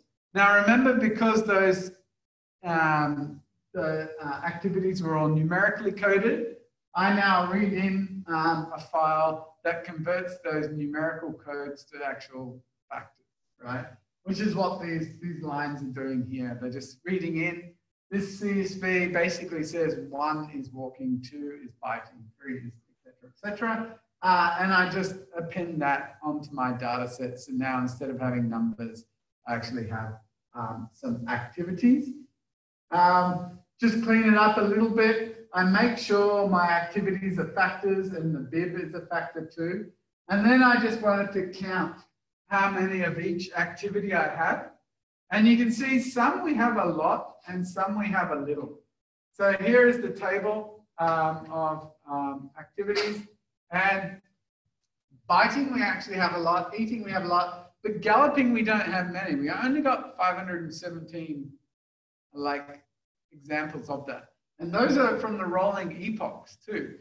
So probably we had very few gallops, right? And that's probably why it comes out as less accurate in our SOMs. Grooming, we have heaps. Lying, we have heaps. Sitting, we have heaps, and so forth. And in this case, it's separated into bib off and bib on for our data set as well. So that's just looking at our data. It's all in there. Now, what I want to do is actually, I built a little function that just helps me out. So this function is called, so here is just a sampling function. So in this data set, I wanted to just take a random sample of some number of rows. So I built like a little function that would just take some number of rows randomly from our data set and then build them into an output that's this SOMs likes to see, like this list output. So that's what this little train sampling function does here. And I wanted to filter by bib off or bib on. That's probably just specific to mine. So now we're going to build the self-organizing map. And I'm going to start by getting a random sample of 20,000 rows. So I'm only going to take 20,000 rows. I have about, in this data set, about 180,000 rows. So I'm only taking a small chunk of that data set. And this is because I want to test the data set too. So I can't use it all because I can't test it on the same data that I train it on, right? So this is going to be, my training data set is only going to be like a 1/10 of my actual data set. So the first thing I'm going to do is take a sample of 20,000 rows. So I'm going to get a random sample and it gives me some error for whatever reason. And then I'm going to feed that random sample, which I called into my function. So it's going to return me a random sample of 20,000 rows from that original data set, right? That's going to be my training data set. So that's what I call it, TR-DAT, training data set. Then I want to test that training data set. So I made a testing DAT, which is basically everything that's left over, so minus in. So all the rows that weren't in, which is just a random sample of my rows, is going to be in my testing data set. And here's the line for the SOM, and it's quite easy. So I just put my training data set in there and define the grid size. And then that takes a few seconds and then I plot it. And so here's the plots that come out. And here's that one that we've seen before. So it just outputs this plot. And we can see how the behaviors get separated. So that seems to be quite nice. We already talked about this plot a bit and how it groups these similar activities together. And the arrow sizes indicate how often a particular behavior is represented by that element. So these elements are defined by us in this SOM here. So you can see I said a SOM grid of 7 by 7 hexagonal elements, right? How did I come up to that? So how many elements to add was not super trivial, but we looked it up. It's based on the idea that we want about 4 to 5 elements per behavior. So you saw in that map, we want each behavior to have about 4 or 5 different little hexagons that represent it.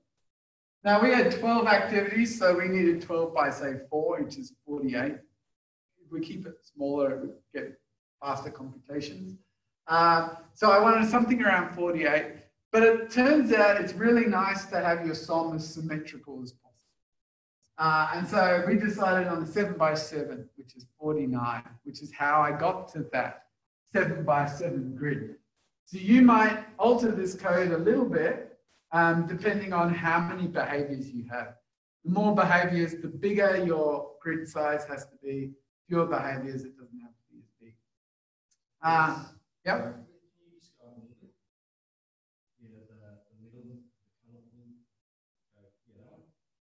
So you got 5 elements per behavior. Yeah. So is that saying from your 20,000 random bits that you've chosen, you've given it the opportunity to say this is 5 different versions of sitting and this is 5 different versions of walking? No, so I randomly chose those 20. I'm not exactly sure. No, I know. Yeah. Yeah, you've randomly chosen them. But when you say you want 5 elements per behavior. Yeah, so that's ideally what I would like. It doesn't always give me that. Yeah. So for example, here it's given me like 7 for walking, but only 1 for jumping. Yeah, so that's 7 different times where it thinks walking happens. 7 different hexagons that seem to explain watching well, right? So there's that weird support neural network where they go and define these things together that we don't really quite understand well. Each of those like sort of competes to be the best at defining a particular behavior. And the more that behavior is, the more of them that can exist to compete for it. Because they separate this watching behavior out into slightly different ways of watching, right? If that makes sense. But with jumping, we only have so few that they all converge on this one. There's only one neuron that's really good at defining jumping. I'd rather they were all, there was like more that define jumping, but I just don't have enough jumping data in my data set to support multiple neurons, because they get out-competed by the ones that are more numerous. Right? Jumping is a unique activity. Does it really That's one way to interpret it. Yeah. That it's really easy to define. Yeah. Or it could be that we have so few samples for it that it only needs one neuron to explain it, because there's not much variance. Because you can imagine, as we increase the number of samples, the deviation in that set is going to increase, right? Which is why the ones that get the most elements tend to be the activities that are the most common as well. So presumably you could have one behavior that you have lots of data, but there's a huge amount of noise in it, or another behavior that you have far less data, but there's not very much noise, and those could look very similar on that. Yeah, yeah.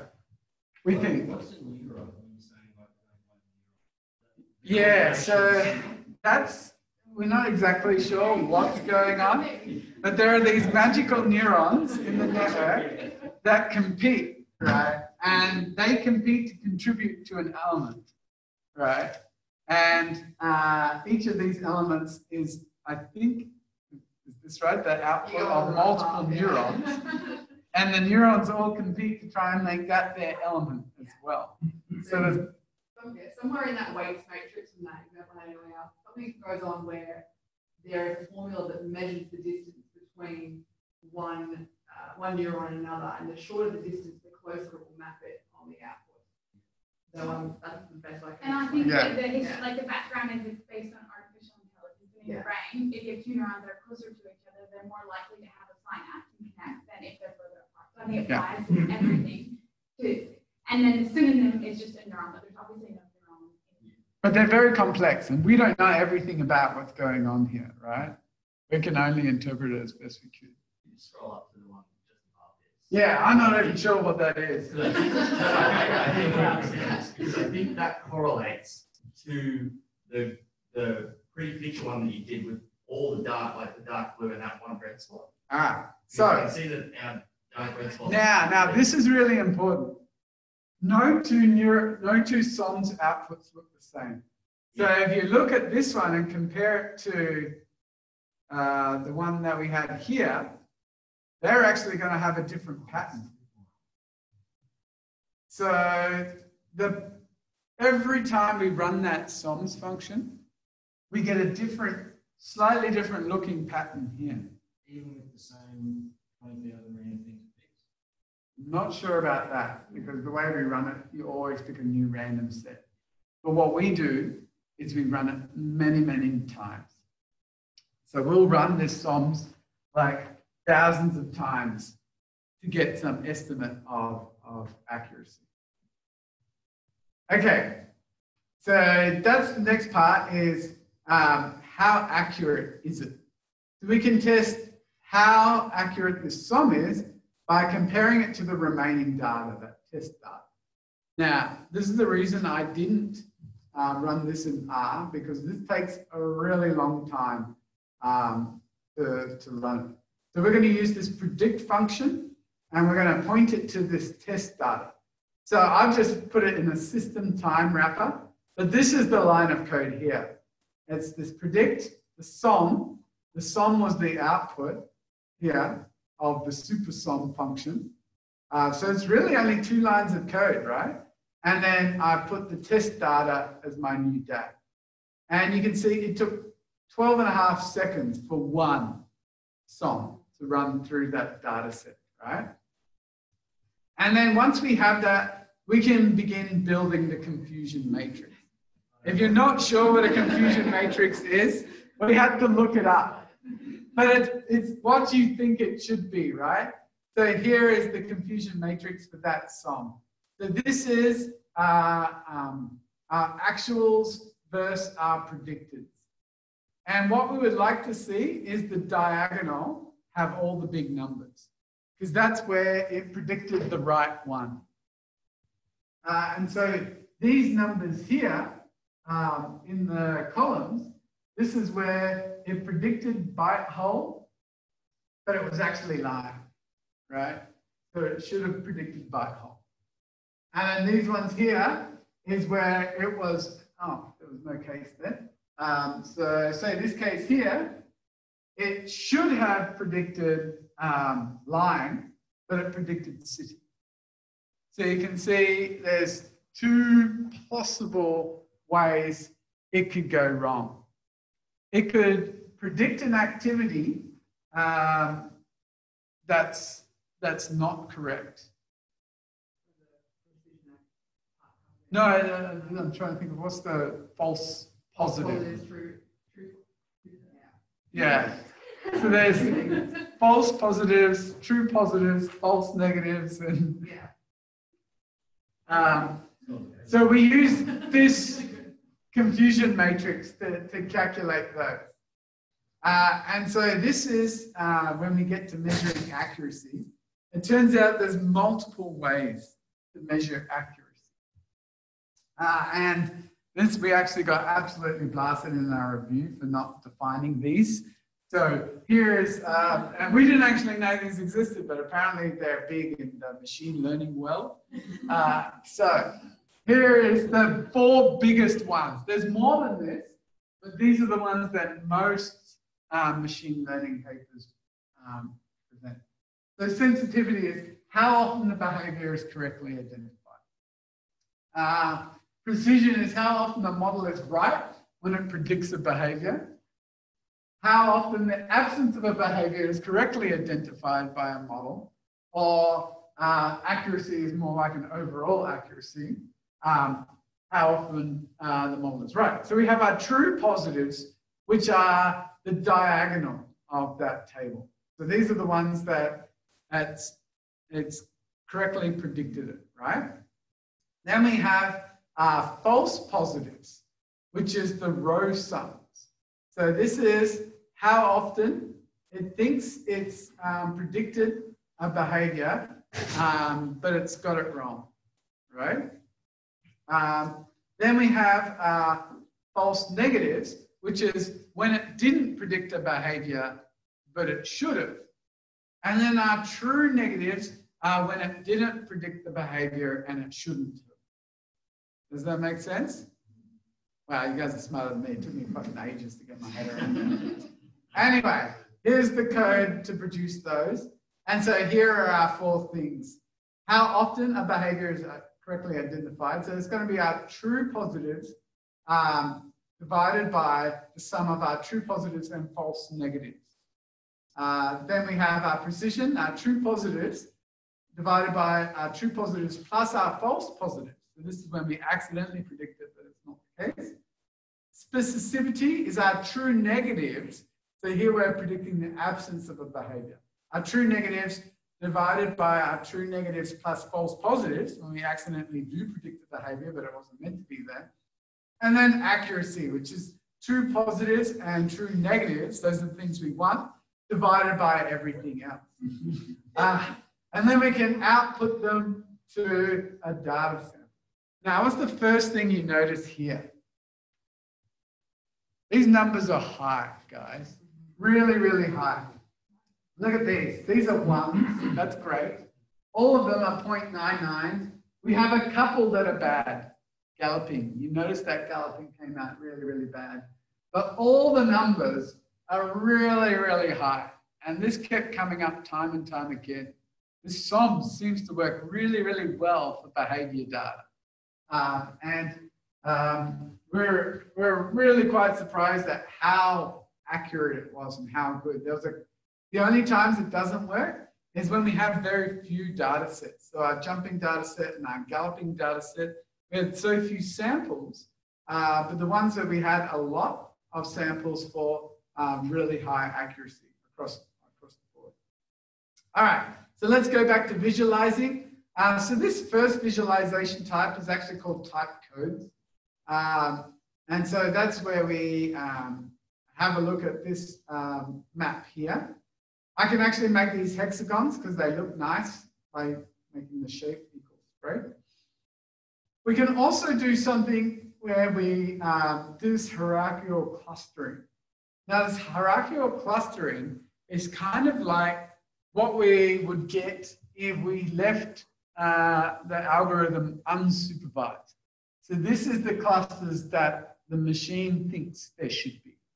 And what we would hope to see is both clusters agree. What we know of is the correct activity should also be where the clusters are that the machine predicts. And sometimes it's true, for example, this behavior, both we give it the correct values and it predicts all those should be clustered together. So this is where all those elements are similar. They get clustered together. Sometimes there's a part of a behavior that falls into a different cluster. If that happens a lot, you might start thinking, well, maybe that behavior is actually should be two different behaviors. Start thinking about whether is that behavior actually one behavior, or because the machine seems to think you can split that behavior up into two. So maybe something about the accelerometer trace makes the machine think that it should be different. So that's this hierarchical clustering just with these two lines here. So what I really liked about this is there are really only 3 or 4 lines that you have to run to get the data output, right? It wasn't hard at all. It wasn't like this huge R script that we had to build all together. Then we have that other data type, which was the property data type. And this is where we can look at the contribution of individual classifiers to each behavior. So we talked about this a little bit already. Now we can know which classifier is most useful. So here are all our classifiers, and we just make some pretty colors, which gives us a whole pile of warnings. And then we can produce this classifier with those colors. And so here I've just defined a single classifier 13, which is SMA. Yeah, here it is, 11, 12, 13. So I put 13 in here, and it gives me the SMA, and it gives me the heat map for the SMA. So really easy to use. Gives us a nice visual way of representing our data, which I can now compare back to my plot up here and say, well, which one of these activities is giving me a really high score, and how is that affecting the rest? So what I did finally was build a function to automate this process for us. And so this is what this function here is doing. So this function does everything we just talked about. It takes a random sample of Y cases. It builds the training data set, builds the testing data set, performs the supersum, predicts the output of it, puts it into that confusion matrix, calculates our false everythings, a sensitivity, combines them all into a data frame and outputs. So it's going to output 4 rows, 1 row for each of these, and the number of columns, which are going to be our behaviors. That takes a while. So if you really want to do this a lot, we ended up having to do it in parallel. Parallel processing made it much, much quicker. Doing parallel processing in R is really, really easy. It's just a couple of libraries. It's this parallel library where you just use that to detect the number of cores you have. So there's one function here, detect cores, and then there's do parallel library, which just registers those cores, and now it allows you to calculate things in parallel.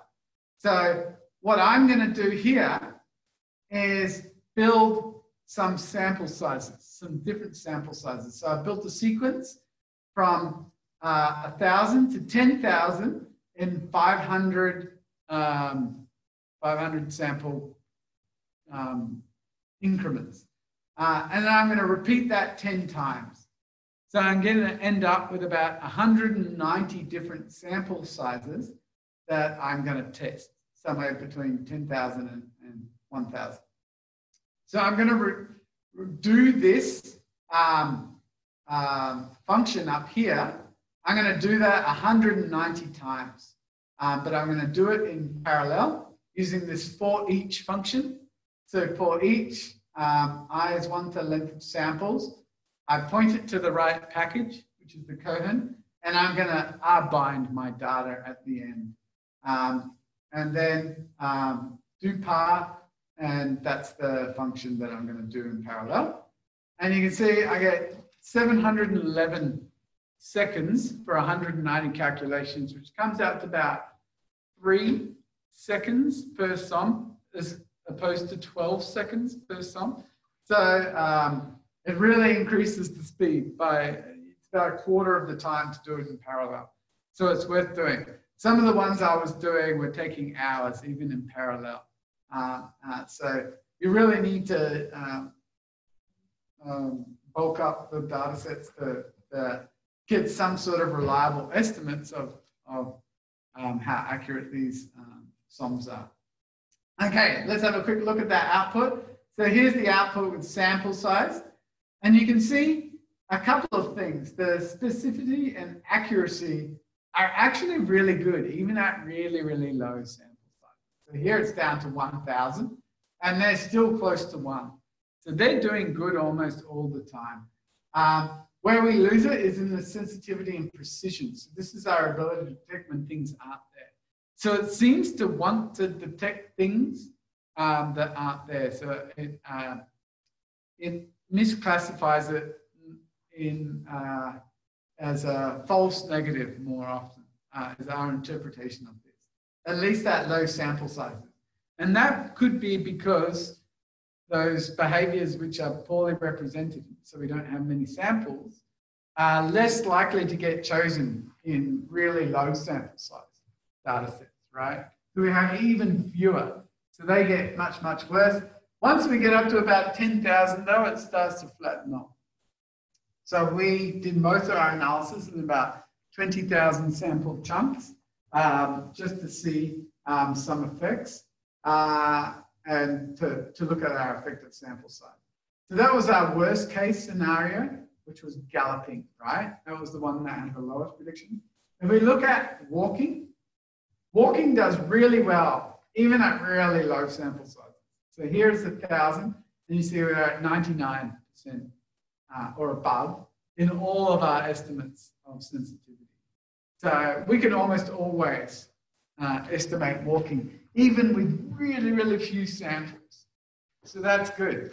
So if your activities are really, really obvious and repeatable, then you don't need to collect a lot of training data. Like 20,000 or 2,000 samples is not a lot, right? That's in that rolling epoch. It's a couple of minutes of data.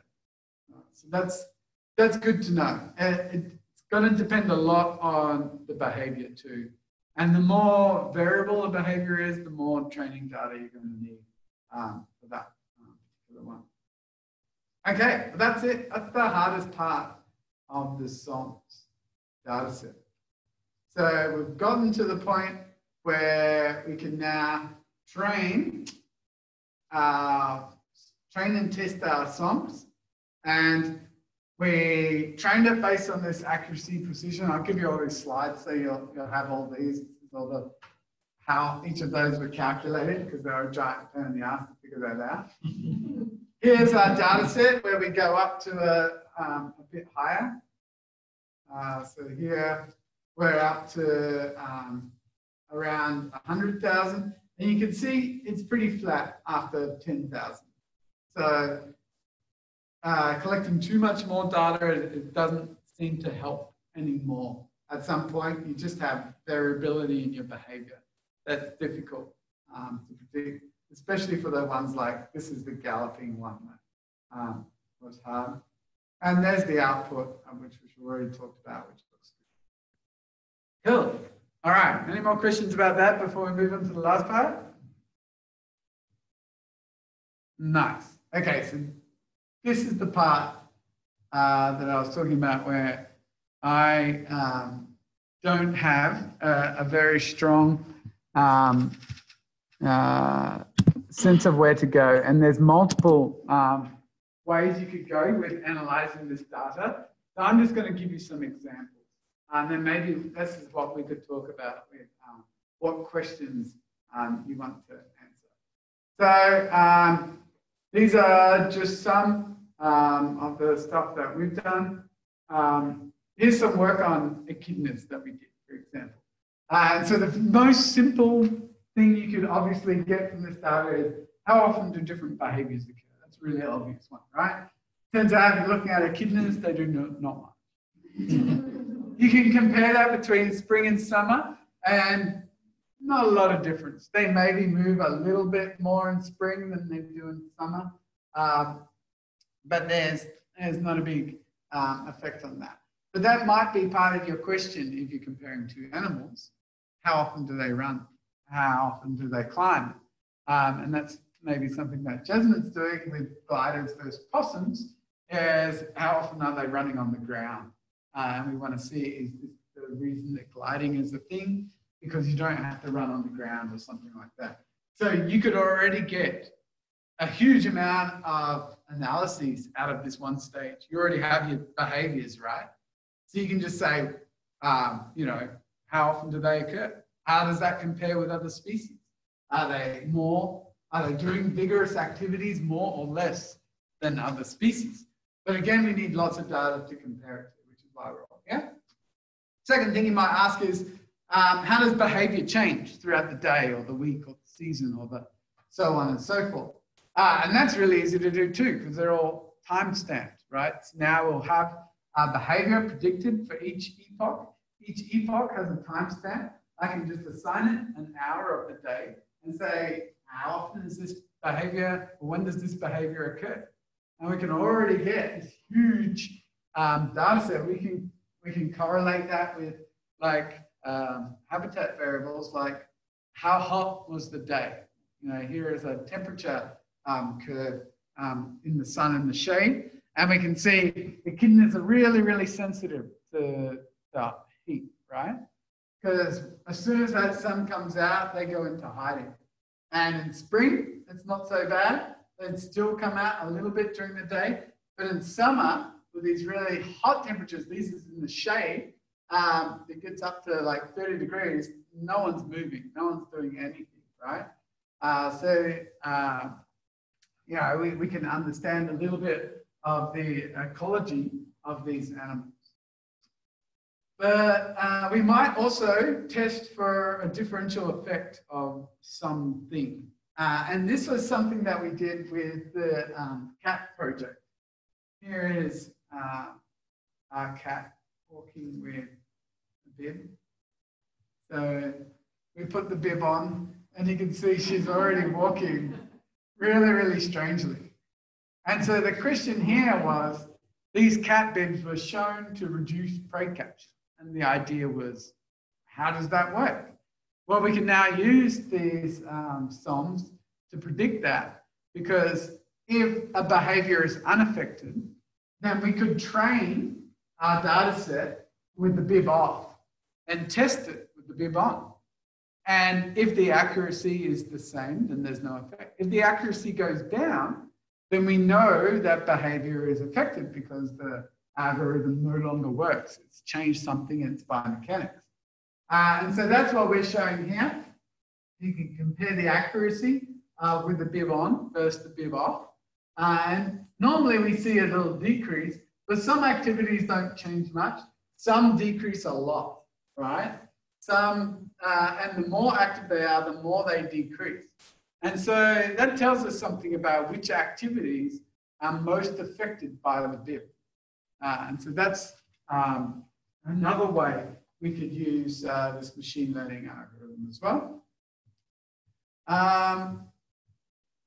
What else have we got?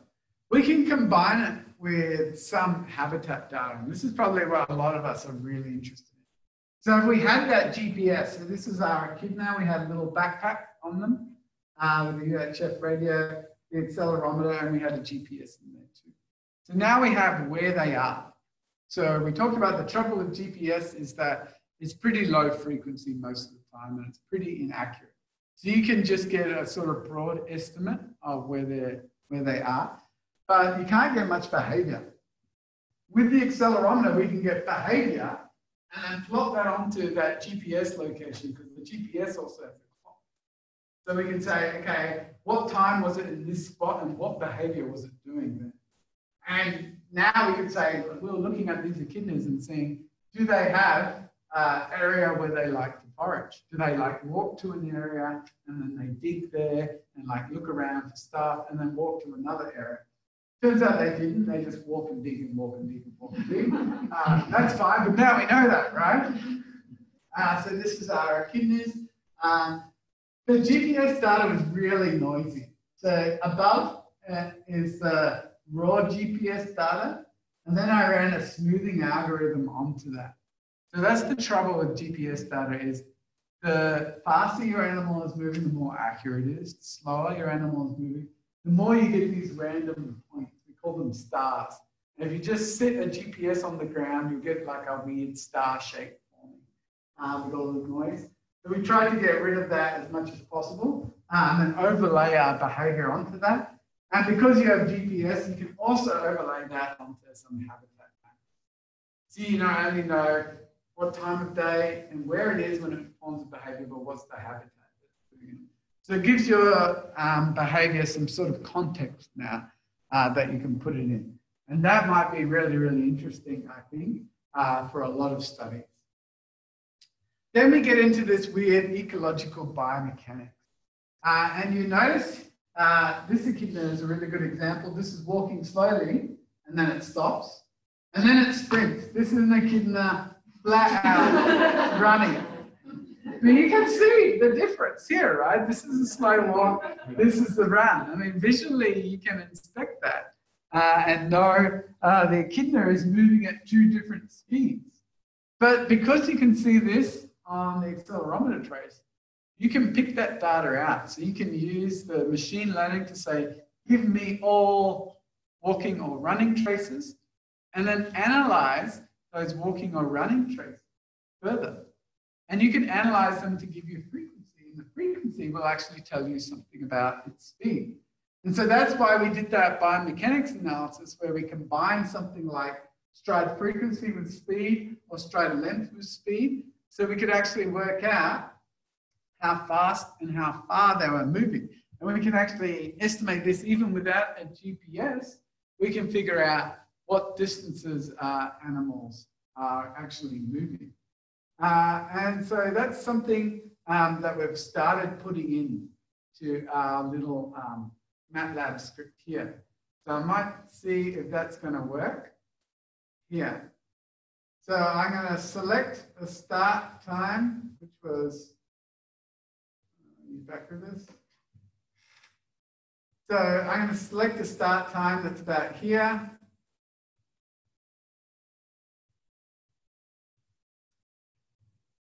And an end time that's about here. Oh, maybe a bit less. No, there. Okay. So I've selected my start and end time, and I've got this run.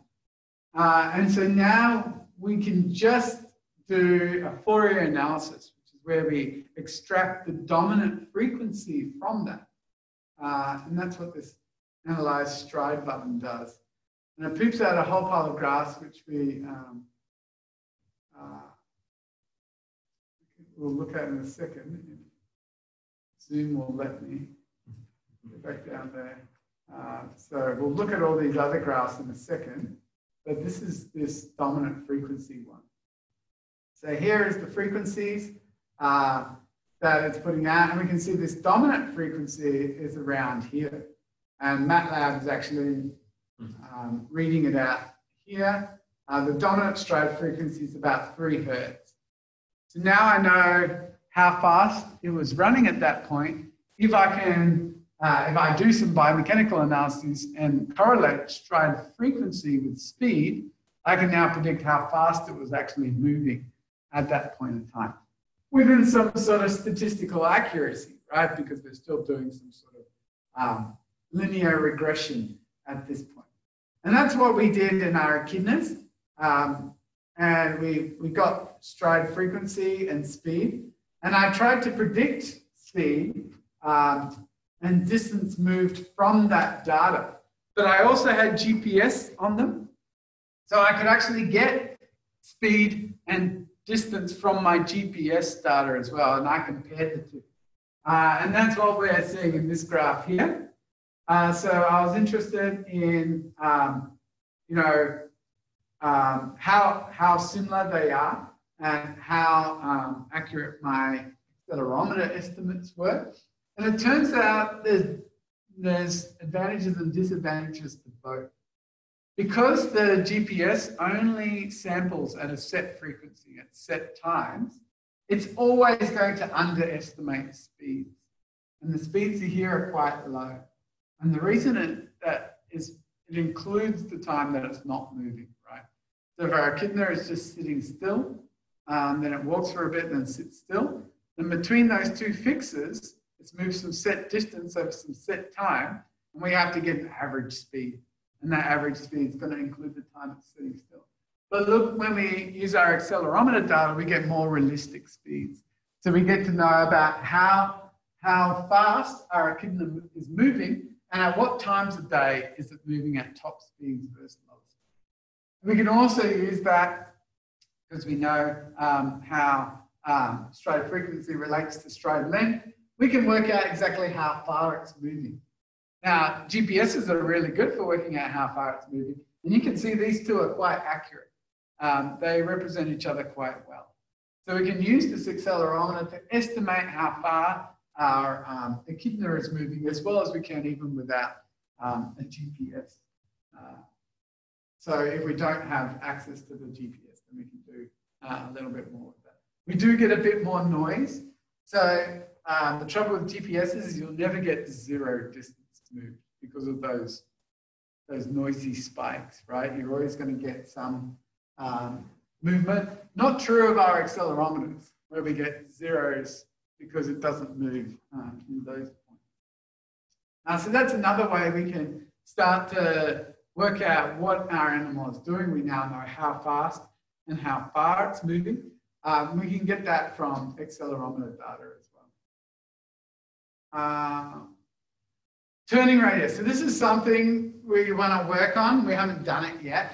It might be possible with accelerometers. It might be possible if we get the ones with gyros and we collect enough training data. We don't know yet. So we'll be super interested in figuring out whether that's true or not, because running and turning would be super fascinating to know what animals are actually doing and how often they're doing that in the wild.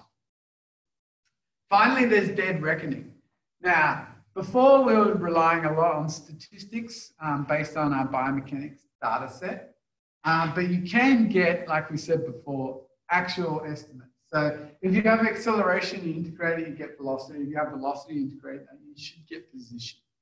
And we should get position really, really accurate. The trouble is that clock that we talked about, right? This is based on integration over time. But if the clock varies, then we're going to get noise creeping into our data. And that's going to be made so much worse every time we integrate with respect to time. So we end up with really wild data that's all over the place, which is a little bit annoying.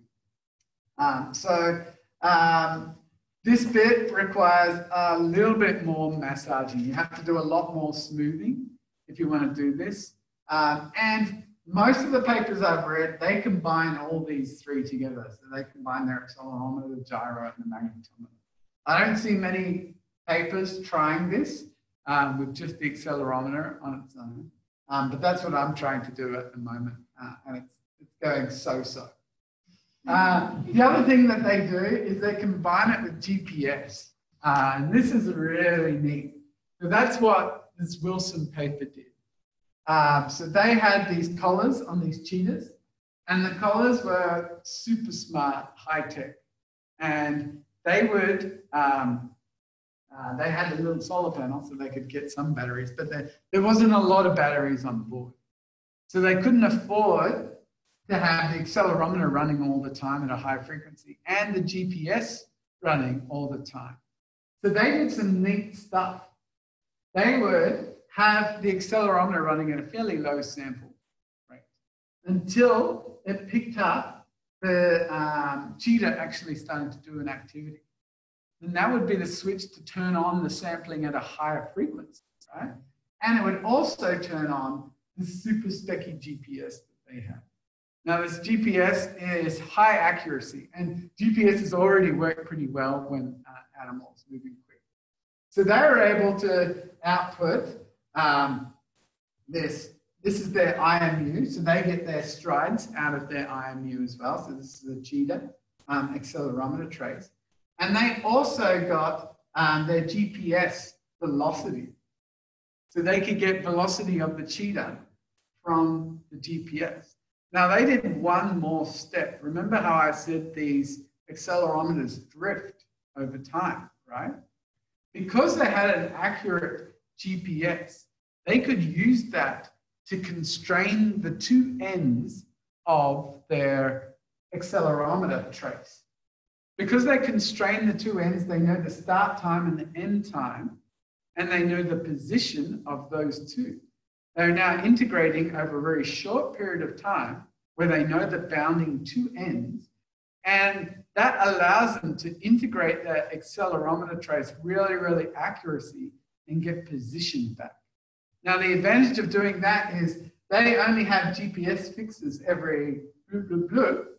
They can use the accelerometers to fill in the gaps in between. So now you have precision with really, really high accuracy on where your animal is and how fast it's moving. And so that's where they get this trace. This is where they combine the GPS and the IMU together. We don't know how to do, I don't know how to do that yet. And the Wilson group aren't very nice at sharing their anything. So if you're interested in that, I'd love to try and figure out how to do that. But you'd also need to be able to synchronize the clocks on your GPU and IMU. So having one where they're integrated together might be super useful for that. And there's a lot of maths and smoothing that goes on in there as well. But here's our attempt at doing it. So that's what we saw before, those other plots that come up. So here is our accelerometer trace. And this is I've combined just at a first pass all the accelerometer traces from 3 axes, and I've smoothed it, which is the red line. Then I integrated that with respect to time and got velocity. So here's our velocity over time, and you can see it goes positive and negative as the animal is moving forwards and back. There's still a lot of noise in this though, and I'm not sure how much is true. And then we have our displacement over time, and it's moving in one direction, which is kind of nice. It's what I would expect, is to see this sort of uniform displacement like you saw in the other figure. But we can add all that up and compare it to the video data. And in that case, we knew how far the dog had traveled, and we can get it to output some estimate of displacement over some period of time. And so this is in meters, and it seems to be close, but not super accurate yet. So that's what we're currently working on, is getting that to be more and more accurate, and testing where we have the video data, we know exactly how far our animal moved, and then trying to get our IMU to output that same distance so we can get really close estimates of distance moved. But that's it. That's all I've got. That's the entire workflow that we have so far in 2.5 hours. So, questions, thoughts, anyone?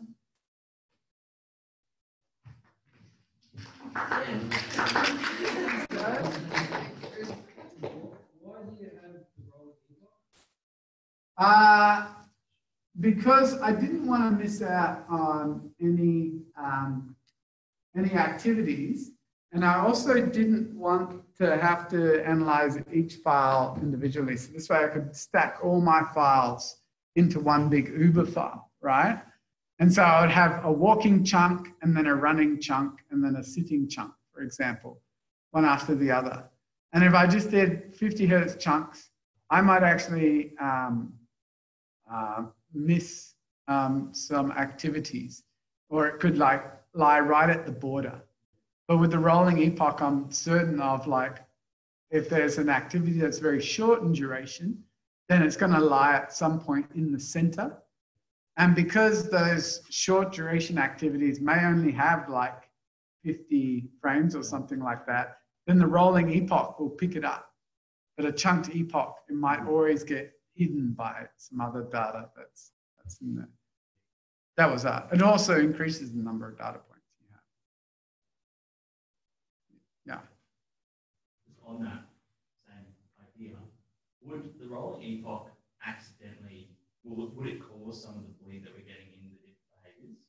Like a little bit, like if you stitched walking beside galloping, it's going to do like. It could, yeah. So what we could do to fix that is add in a clause in the code. If you're worried about that, you would edit the code here where it's which max, and then you could just have some logic that says it has to be more than the next activity by at least some amount.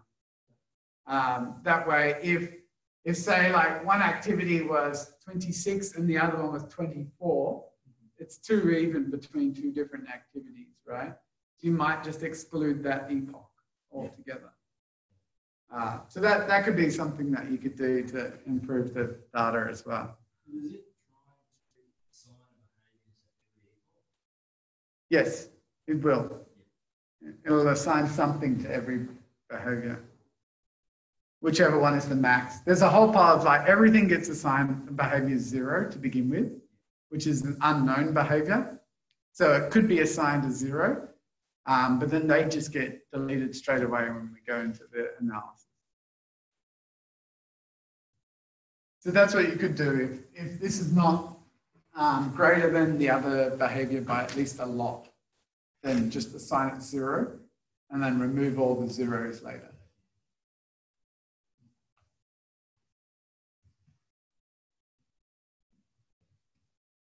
Doable? Not doable? So the weakest part is now that MATLAB code, which is still full of bugs and horrible to use.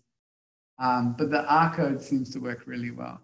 It's just there's no like good software that allows you to combine accelerometer traces and video data right now. How much training data do you, so like you've got video, in total is it 10 minutes, is it 10 hours of watching an animal to create training data? Yeah. That's what we're trying to figure out with that sample size analysis, right? And it depends on the behavior. So that's what we were showing with the walking, for example. You only need a real small amount of training data, 20,000 rolling epoch or 2,000 rolling epochs. Yeah, a second. So not much at all, right?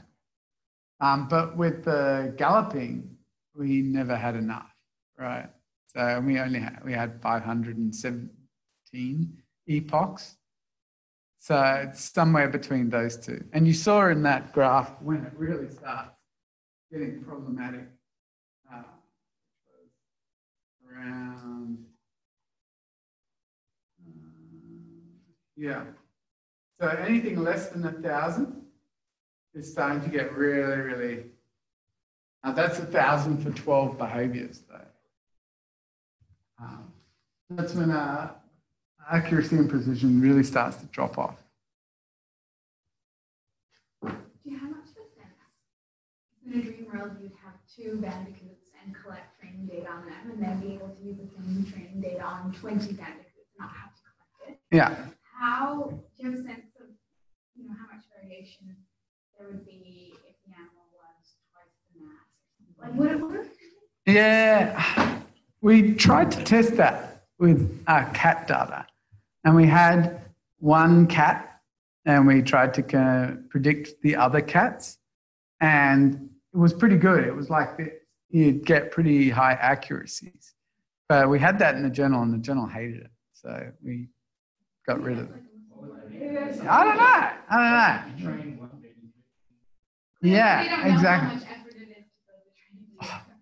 Yeah, well, they said it's only one. So you have to test it like every individual on the rest type thing, I guess, which is, yeah, painful. Yeah, it's like, it's another for loop on top of all these for loops, which is, yeah.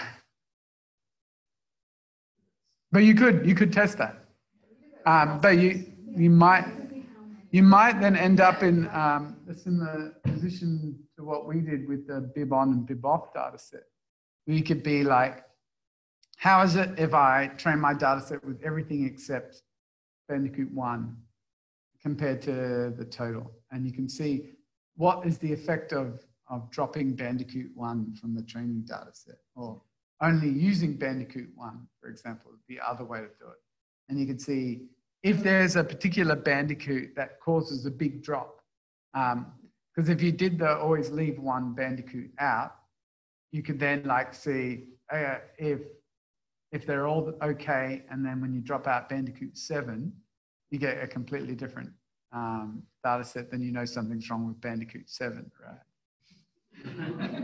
Or something's not wrong with them, and they're the only one who has the jumping player. Yeah, right? Yeah, or maybe it gets better when you exclude Bandicoot 7, because Bandicoot 7, then you might look at what you did wrong, and, you know, maybe the sock was on backwards.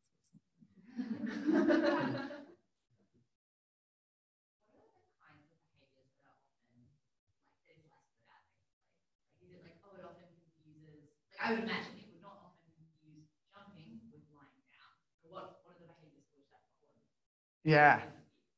So we found that it's always the high impact, short duration ones. So it was the galloping, the jumping, and the swatting and the pouncing. So all the ones, and we think it's because they're a really short peak, and there's not like a repeat of it. And also pounce might look different depending on what it's pouncing on or for.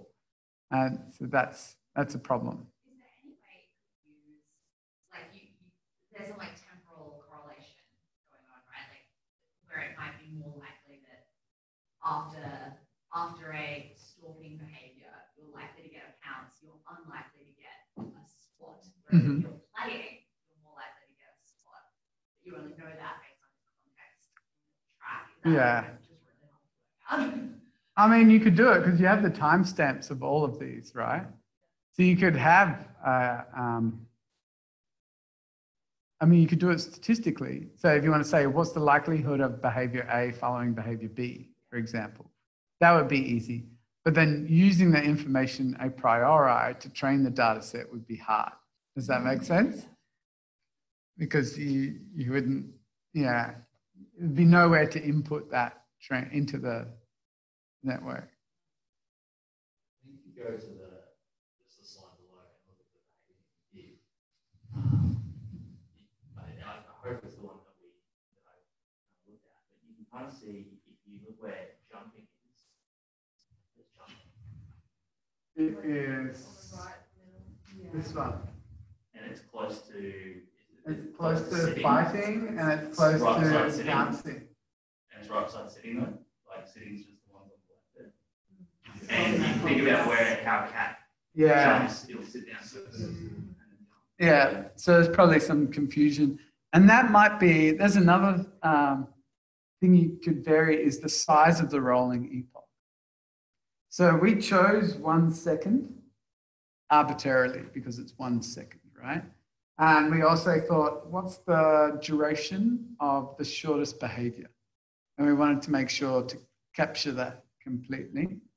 But we didn't want to make it longer, like we didn't want to make an epoch 10 seconds, because then something like a jump, which is very short, would be never get categorized, right?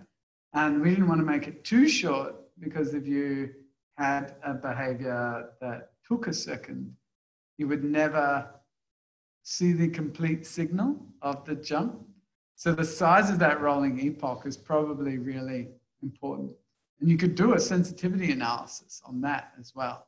You could vary the size of your rolling epoch by like, 40 samples or 45 samples or 50 samples or 60 samples or 70, and just compare that, and you might find that different animals have different optimal epoch lengths.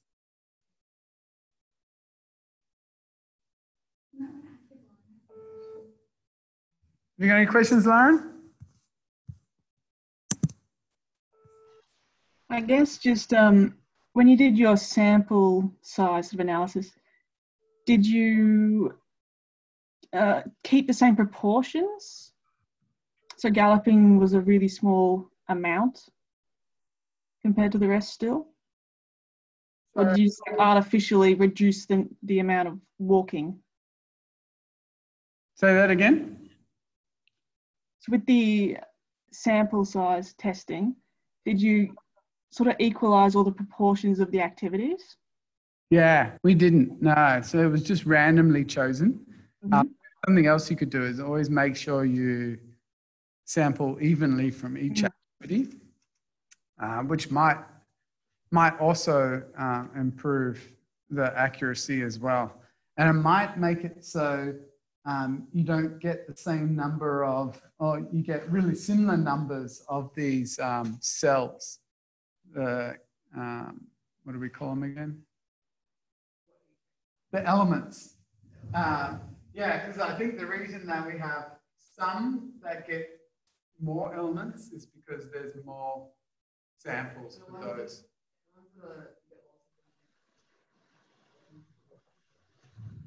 Yeah, so that's definitely something that we could try, and it would also improve it probably. Sit down and actually figure it out. And still lots to learn about this technique.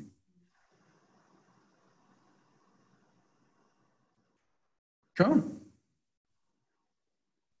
All right, I can make the presentation and the code available to anyone that wants it.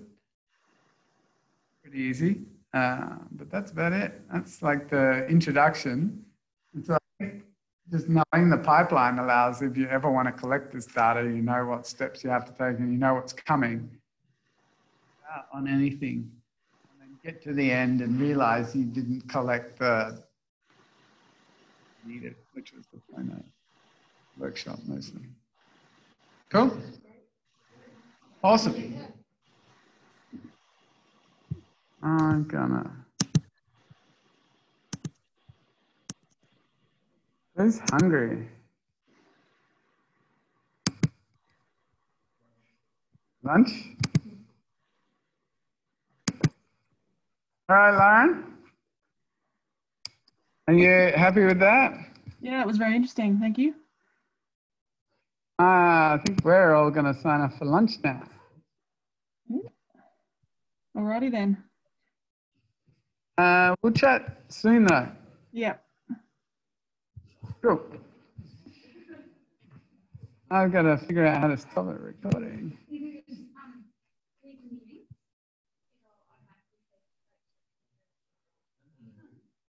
Is it? Okay. Yeah, okay. All right, Lauren, see you around. See you, bye.